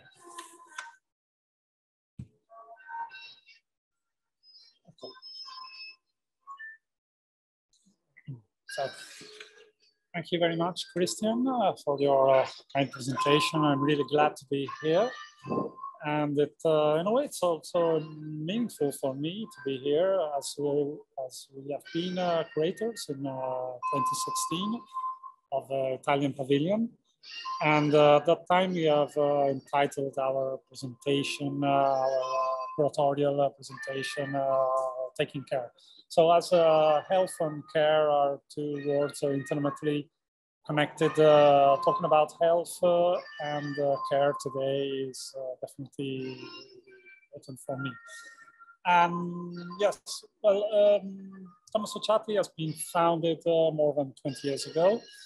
And we are a firm based here in Venice, in the historical center of Venice. And yeah, we have worked mainly abroad in the last 15 years, maybe in the global south, in the African continent, and also in Middle East as well, in countries such as Afghanistan, Iraq, the north of Iraq. The last 15 years, so we have worked mainly on the boundaries. When I refer to boundaries, I refer to the boundaries of urban settlements. And, sorry. Okay. But also to the, can I say, the social boundaries, of the boundaries between inclusion and exclusion as well. And this condition has allowed us to observe human settlements from a peripheral point of view. And on the boundaries, we have tried to realize projects conceived as commons, considering that in the popular sense of common good, in a specific resource shared by all the members of a given community. So we have considered the boundaries as lands of possible encounters rather than the limits of exclusion. Architectural design has been conceived for us in our firm and our work as an opportunity to move the line a bit further beyond the horizon, turning the exclusion in sustainable development of human settlements to be considered as a whole. The idea of taking care of places and communities in a way is the final purpose of design in our point of view. So taking care is for us a sort of statement. It gives us a vision of architecture in the service of community, of places in the relationship they establish with built and ecological environments. It seeks to show how architecture makes the difference when it takes care of individuals, of community, spaces and places, principles and communities. Architecture in this way, concentrated on society, can curb marginalization and exclusion and become a driving force for new visions, a powerful medium for communicating, an instrument through which many boundaries can claim rights, progress, opportunities, and inclusion. With our work, we try to offer tangible proof of that how architecture, with its specific disciplinary tools, can help and spread, make effective the principles of sociality, participation, healthcare, integration, and legality, everywhere and on every scale. By embodying these principles, architecture in this millennium will increasingly have to engage and find the answers to the challenge of that cities and environment present not only to architects, but to all the most responsible designers of the near future. Our work stems from a specific idea of architecture as a collective task, collective effort in which we have involved other approaches, particularly attentive to places, communities, and local resources. The field of experimentation for us has been of international cooperation addressed to the construction of healthcare facilities in the global south, Africa, sub-Saharan area, especially sub-Saharan area. We have started to work in Sudan. We have also worked in Central African Republic, Uganda, all those places where you can find big and complex requests of high quality healthcare, and at the same time you have very few, very small budgets, difficulty in finding materials, and so you have to deal with these two, it seems to be opposite aspects. The projects that I'm showing in these slides were born from these approaches, often working with limited resources, but rich of sharing processes. And it has grown through constant exchanges with local communities in a process of construction of meaning which seeks to establish common categories such as belonging, identity, sharing, and understanding. Sorry. Yeah. The idea of this idea of architecture, it's a very pragmatic idea of architecture, I can say, does not promise a new theory. We are definitely a practice firm.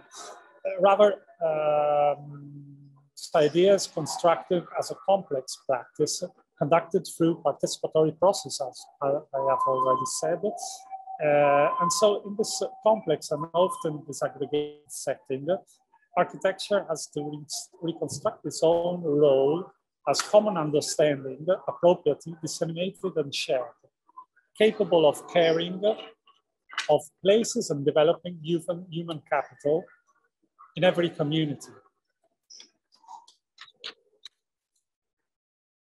So the boundary is in fact, in my point of view, not just a physical space, as I have already said.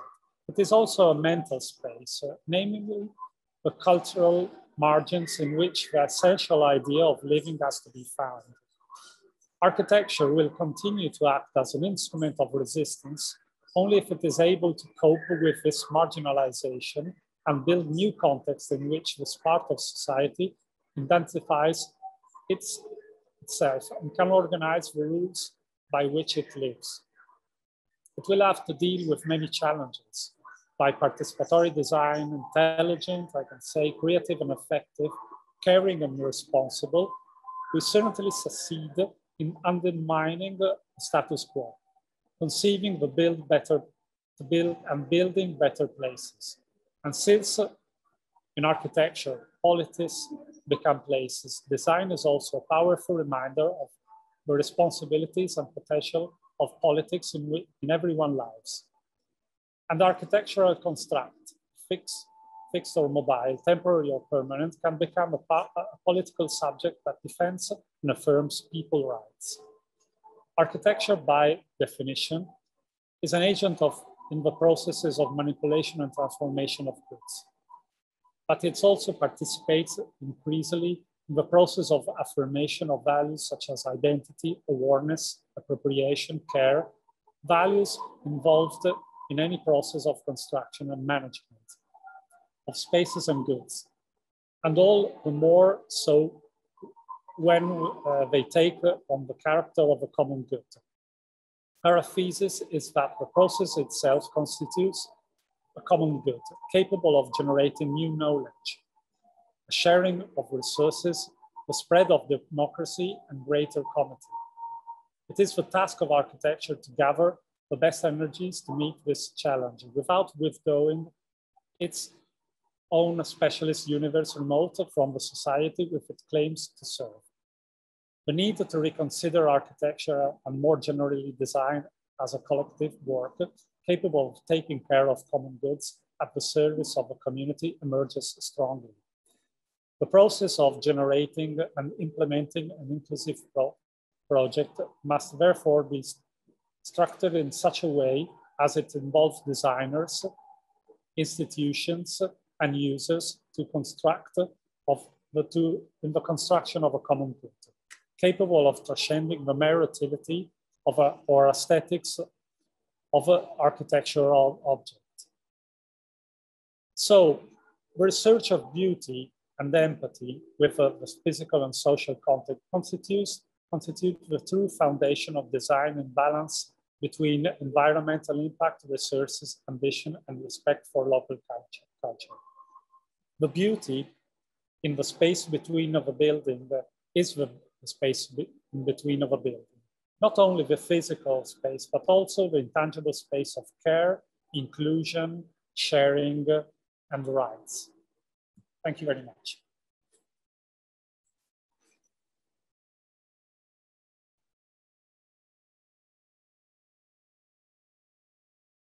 Thank you, Simone, for this really in-depth explanation and journey on so many projects that really speak to the theme maybe of our talk today, which is design and health, or health and design, however you think what comes first. And also I think what was very outstanding in these explanations was the kind of transdisciplinary effect of co-creating between designers and other experts or consultants, population health, etc., that will help us to understand, of course, the needs of communities, frame their needs, and then start to evolve with them a solution that might best actually understand and serve their needs. Yeah. So at this point, we are opening our roundtable to some discussions and some questions to our panelists, and see that we get maybe some additional feedback from them on the experience as it can contribute to our discourse today.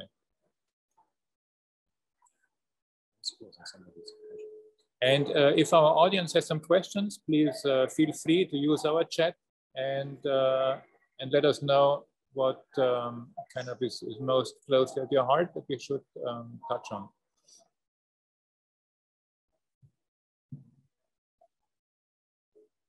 Chris, do you want to launch maybe a first question? We have, of course, a set prepared by ourselves.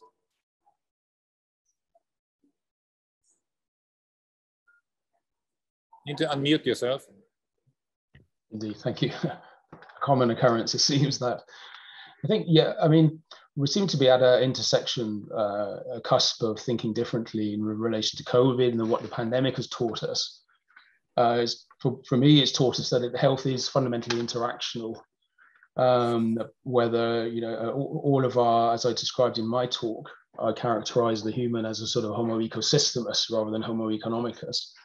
And so I think with that sort of view of the human and the origin and nature of health, my question would be, has architecture flirted or cemented a school of thought in its practice in relation to health? And why hasn't that sort of stuck around? And is it true the case that we're at a sort of cusp where urban design architecture can affect a bigger role in health, and the aspects we're learning today, to what degree they can become widespread in practice rather than you know, fantastic successful examples perhaps on a limited scale? So what can architecture really do to energize, to affect the scaled adoption of a practice influencing health? Would be my question. Shall we maybe orient that to Dr. Stach, to Edgar? Yeah. Can you summarize just briefly the question? What can architecture do to affect scale in its practice for influencing and shaping health and experiences with health?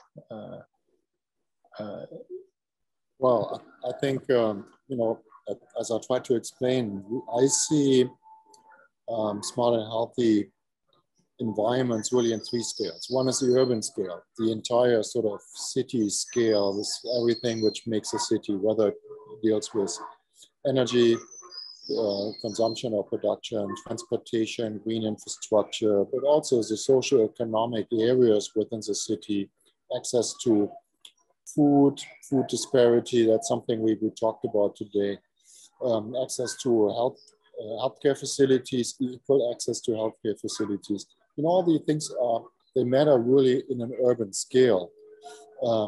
And, you know, at least in the Western world, 80% of the population lives in cities. So it's really, I think, we really have to make sure that our urban systems really start functioning again, or maybe they never functioned really to begin with.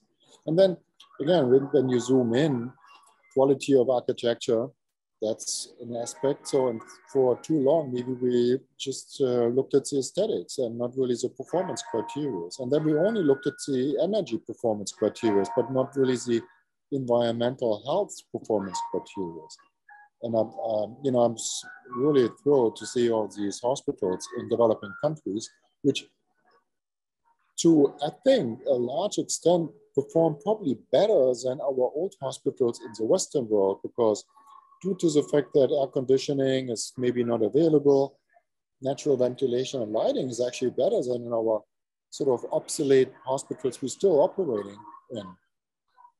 So, and then, you know, I don't want to repeat what I said before, and then even in a small scale, so there are wearable devices which can increase quality of life greatly, controlling our environment, but also monitoring our well-being. So again, for me, it's a multi-pronged, a multi-scale problem, which covers every single aspect of life.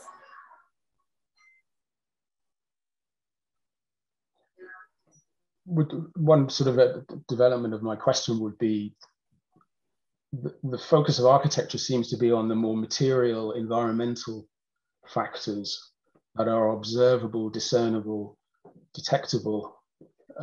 For example, improving air quality, improving air conditioning buildings, healthy buildings. the work we were doing with the students was a lot on social factors, social interactions, and how a designed space might affect new forms of more, for example, inclusive social interactions.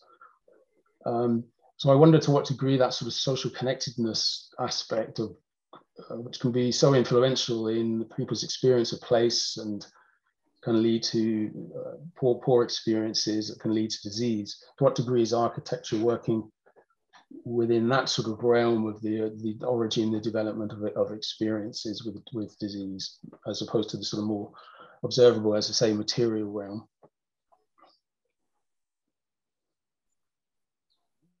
Yeah, maybe we could have Brooke or Simone share maybe some thoughts on that. The way how, let's say, the place and health interconnect, I think we saw very strongly in your work, Simone, right? Yeah, well, as I've tried to explain and showed with the slideshow, is that we always try to set up participatory processes, because we, how can I say, architecture is a definitive act. When you work on a place, you change it for a long time, sometimes forever. And so architects, designers have a great responsibility. So it's really important to start with roundtables in which to try to involve commitments, medical staff, administrative staff, the local communities as well, because it's sort of a tailor-made, every time it's sort of tailor-made project. And so what is important for a designer, for an architect, is to listen and to translate in spaces and places all the requests. That means that you also have to deal with the conflicts, because otherwise architecture is a sort of manipulation. So it is, and okay, we have been really lucky, because in the last 15 years we have worked in the south of the world, in the global south, but also in our world, in the luckiest part of the world. And so for us, it has been a sort of back and forth journey, in which we have relearned how to be architects, dealing with conditions of extreme poverty, dealing with scarcity, and how can I say? In the last year, we have experienced this sort of shared vulnerability. And as Tessa Maria Guasson said in 2019 in the Philippines Pavilion. So it seems now that nature is our great leveler. And so what we have learned in the African continent is what we are trying to bring in our world in a way. So because the requests are mainly the same. There is a need of quality, there is a need of healthcare, but at the same time, we have also in our world to deal with scarcity of material. So it is about really finding the right gesture when you approach to a project. Yes, shall we maybe introduce here also maybe some words from Brooke, and I thought maybe you want to expand on your experience of maybe the social connectedness and the interaction related to health, and how far that is maybe playing an important role. And maybe you saw some of the roles in the work of Tamás Ocsiáke and Simone Frieso's work in relation to that. How do you see that? Yeah, I would love to respond to that. So one of the major drivers we talked about in the social determinants of health, one of the factors were social context and whether a community member actually feels connected to their community. And that could be for a lot of different reasons. One example would be if there's a sense of discrimination and they feel like they don't belong into a space. And if there were policies historically, you know, in the United States, you have the historical context of racism and segregation and the appendages of that remains today that affect the physical space of people, where you see areas that were highly segregated in the United States are the areas where you have prevalence of illnesses, because that was the areas that were uninvested. They were divested. They were not invested in terms of resources, in terms of where planners wanted to build, where education was invested. And because of that, you see a lot of prevalence of illnesses in these regions. And so when we talk about policies that doesn't support truly unification or cohesion or inclusiveness, you do see these disparities of health. And the question I would pose is, if you're building a space, how can you create a space that can support cohesion, inclusiveness, and openness, and also catalyze people who want to invest further into those areas? And so we talk about, and this is some of the work that Chris has talked about lived experiences before we build anything, asking the people who will be using the space, what is important to you? What are your assets? How do you use the space? How do you define health? And so asking those questions first before building creates a greater sense of functionality, cohesion, and because of people, and I'll tell you the experiences that people have had in rural areas, and I'll say in Arkansas, I can speak to Delta, there are a lot of people who want to come in and build things apart from the experiences that people truly have in the space. So you have beautiful erections of buildings or spaces that people don't use because there was a disconnect of how people experience that place, that community. And so it's so important to have those conversations, thoughtful conversations first. If I can come in on that, Brooke, that's why I put sort of affects as the mechanisms between the factors and that form experience, and also in a way prior to determinants. So the original, if we try to ask the question, how do negative experiences, i.e. with disease, or what I would say dis-ease, the sense of discrimination, exclusion, those aspects of living in place where you experience negative affects, which can then lead to stresses that can lead to chronic diseases, that's obesity, food insecurity, food and other behaviors. We have to go right into those originating mechanisms of that form experience themselves. And that's why I argue that in a way, social context, social determinants, this sort of thrust towards that now. The problem with determinants is they're kind of everywhere. And we can't easily distinguish between different determinants in terms of their actual relationship to health outcomes. And so the downstream outcomes, there's a disconnect between what we may think as the upstream categories of factors. And in the middle then are these experiences, these affects that actually are the mechanisms that produce that transition, our actual lived experience.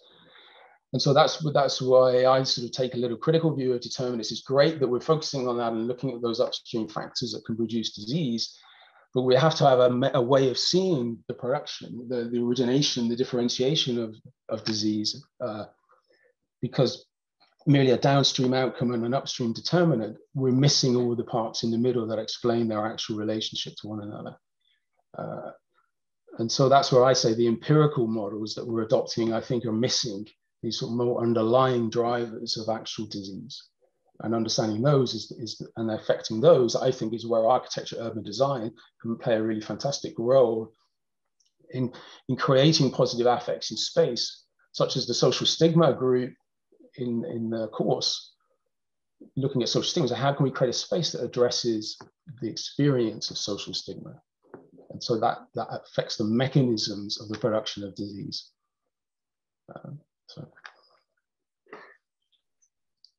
So thank you, Chris, for bringing that to our attention here. And I think that leads directly to the point that Brooke also spoke about. So we got here a practitioner and a colleague of mine that tries to kind of make change on a more institutional level.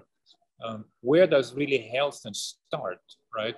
So where do we really start from? In that sense, we also have a question here from one of our audience members, Dr. Paul Barrick. Hi, Paul. Thanks for joining here.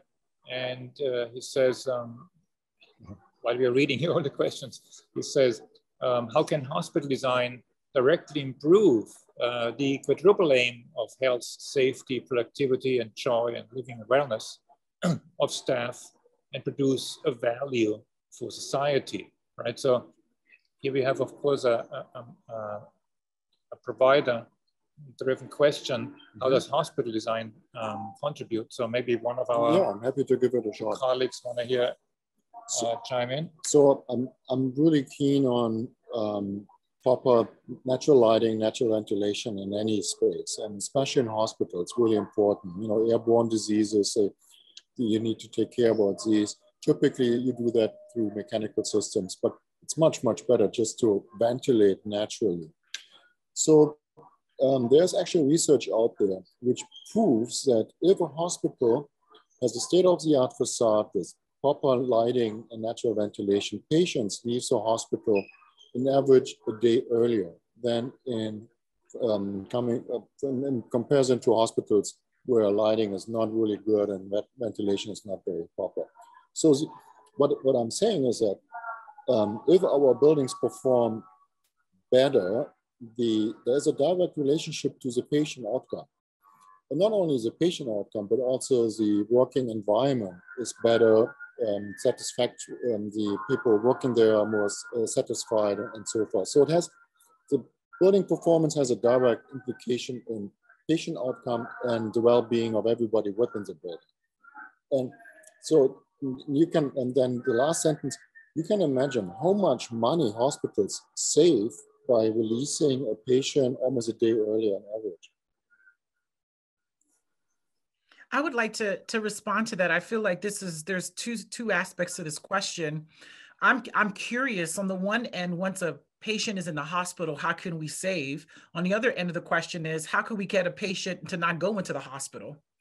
So how do we, what can we do to keep that from happening, that they don't even need to be in a hospital? And so when we talk about, and I appreciate Chris's really important point about measuring the determinants of health, right? There is no, we're always looking for this causal factor of, if you increase education, then you're going to have decrease of diabetes. I mean, it's hard to do that. I mean, what we do is we try to find, where is it working? I talked about a lot of challenges that are going on in the Delta, but there are pockets of the Delta that are healthy, that are successful. And so we try to understand why they're healthy, why it's successful, what's in that place. The first step is try to, not that it's right, what can we replicate? What can we learn? But you can't do that without really understanding these currents, I believe, that Chris is talking about fully. And then hospitals also are thinking differently now. There's an article that just came out in Health Affairs where health administrators are seeing that if you want to invest in your community, right, hospitals get paid through Medicaid, Medicare, private insurances. And that's how they do it. Hospitals, and I'm a healthcare provider, I'm a physician, we get paid by the care that we provide. But hospitals are realizing that they need to invest in their communities in the ways that we're talking about right now to keep from people coming into the hospitals.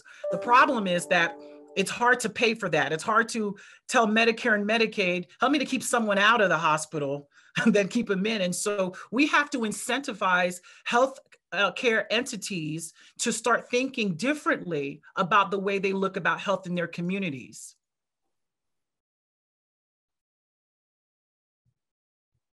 Yeah, should I maybe seek a contribution here from Simone? And I think we still have this pending question in the air.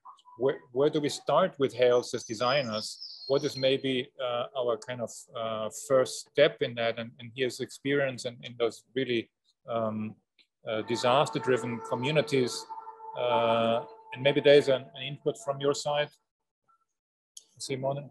Well, in my point of view, that is a point of view of an architect, of a designer, it's what is the role of architects or designers? Do they really have a role in the design process?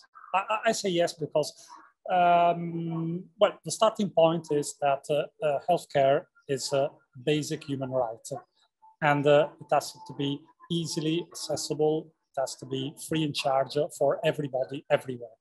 And when we have started to work, first hospital we have designed more than 15 years ago in Sudan, we were asked by the founder of this NGO, Italian NGO, to work on this project. And he said, "Are you available?" We said, "Yes, but we have to be sincere. We have no experience about designing hospitals. This would be the first time." Say, "Yes, that's perfect." Because you don't have to look on the handbooks. You have to look at the places, you have to look at the people, you have to look at the rights. I think this was all I want from you is that this hospital has to be scandalously beautiful. And we didn't really understand that quote, but we understand it a little bit later. Where is the scandal? The scandal is bringing rights everywhere to everybody.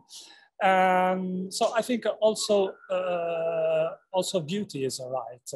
But in my point of view, beauty is translated in terms of appropriateness, in terms of giving response to a necessity. There is a very nice quote of Giancarlo De Carlo, who's a Italian master architect. And he says that beauty is the purpose of design, but what is really important is the process that brings you to produce beauty. And so we can read the beauty in terms of necessity. And it is our responsibility to give answers to this basic necessity.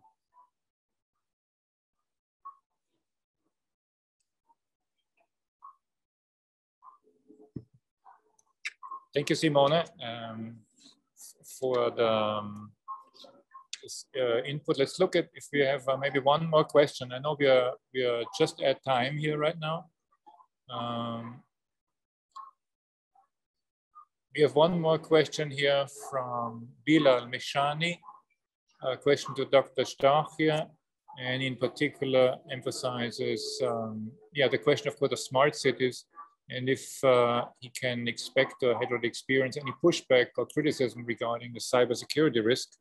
So that's certainly a big question here, because as we know from his presentation, data and of course big data and machine learning is of course the tool that we're all expecting will support us in this kind of understanding of communities and the problematics. So is there maybe any questions concerning cybersecurity? Well, you know, if you really look at the entire ecosystem, what defines a smart city, actually a lot of the things are pretty hands-on and down to earth, like, you know, equal distribution of healthcare facilities and, you know, access to food and, you know, green infrastructure and all these things, which for sure there is some data necessary to make informed decisions, but I think that part can be done pretty analog. There are other aspects where maybe cybersecurity becomes more important. Let's say the interaction between, you know, people and buildings or buildings and buildings. You know, if you look at Google home automation systems, so they really know exactly where you are in your apartment and when you're at home and when you're abroad and these kind of things. Then for sure, I think cybersecurity becomes definitely more important. But, you know, on the other hand, we are already connected to so many devices to the World Wide Web, where I think we're just adding more layers to this. So we have to certainly tackle the cybersecurity threat, but I don't think that's a hurdle to become a smarter and a more inclusive society.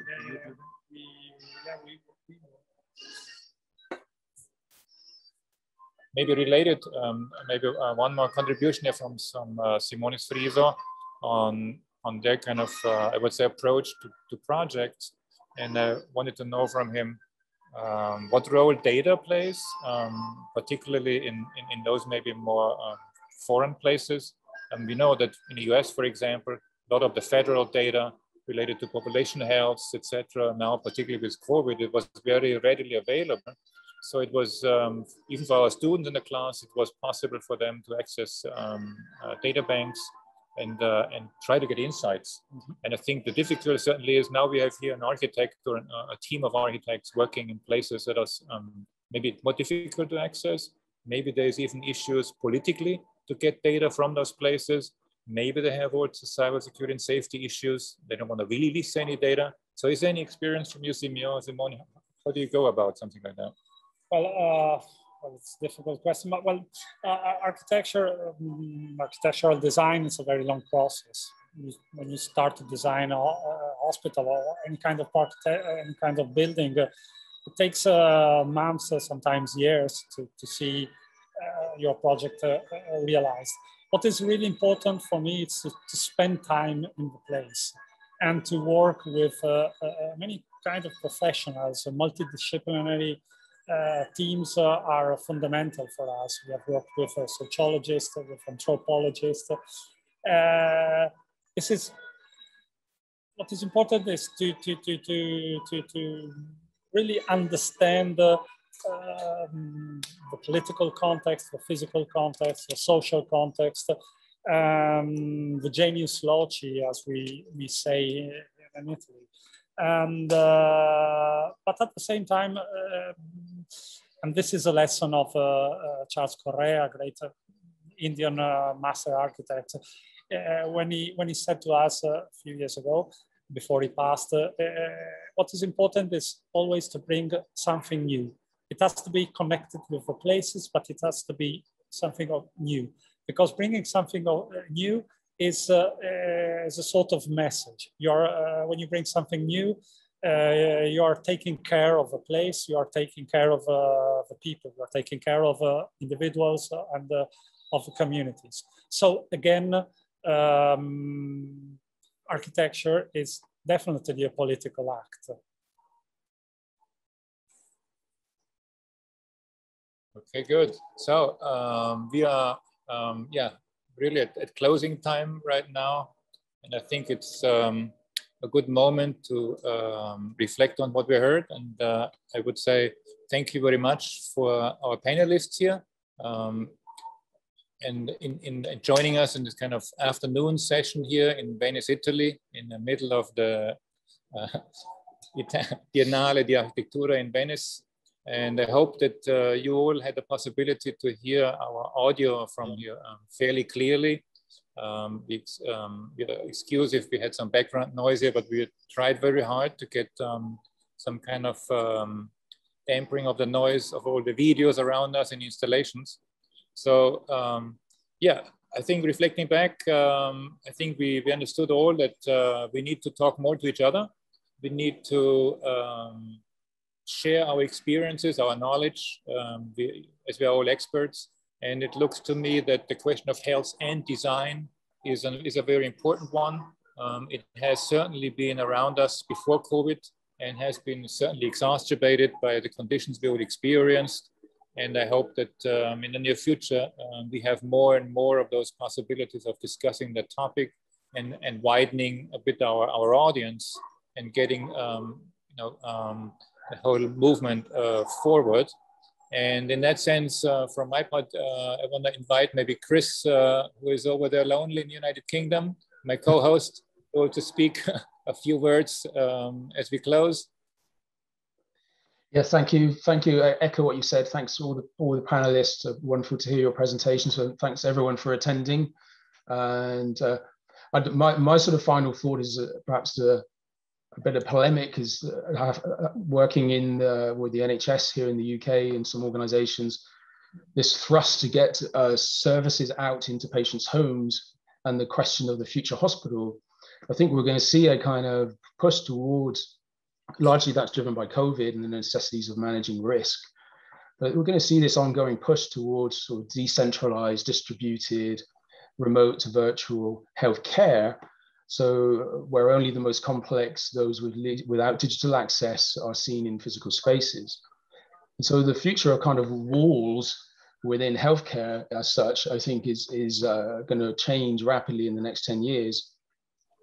But having said that, I think there's a need for new spaces that afford people new experiences to enhance their mental health. I'm thinking in particular, there's a new mental health hospital in the capital of Greenland, Nuuk. That's a wonderful, fantastic design, really addressing the mental health problems of people living in a highly seasonal, dark 6-7 months of the year place such as that capital of Greenland.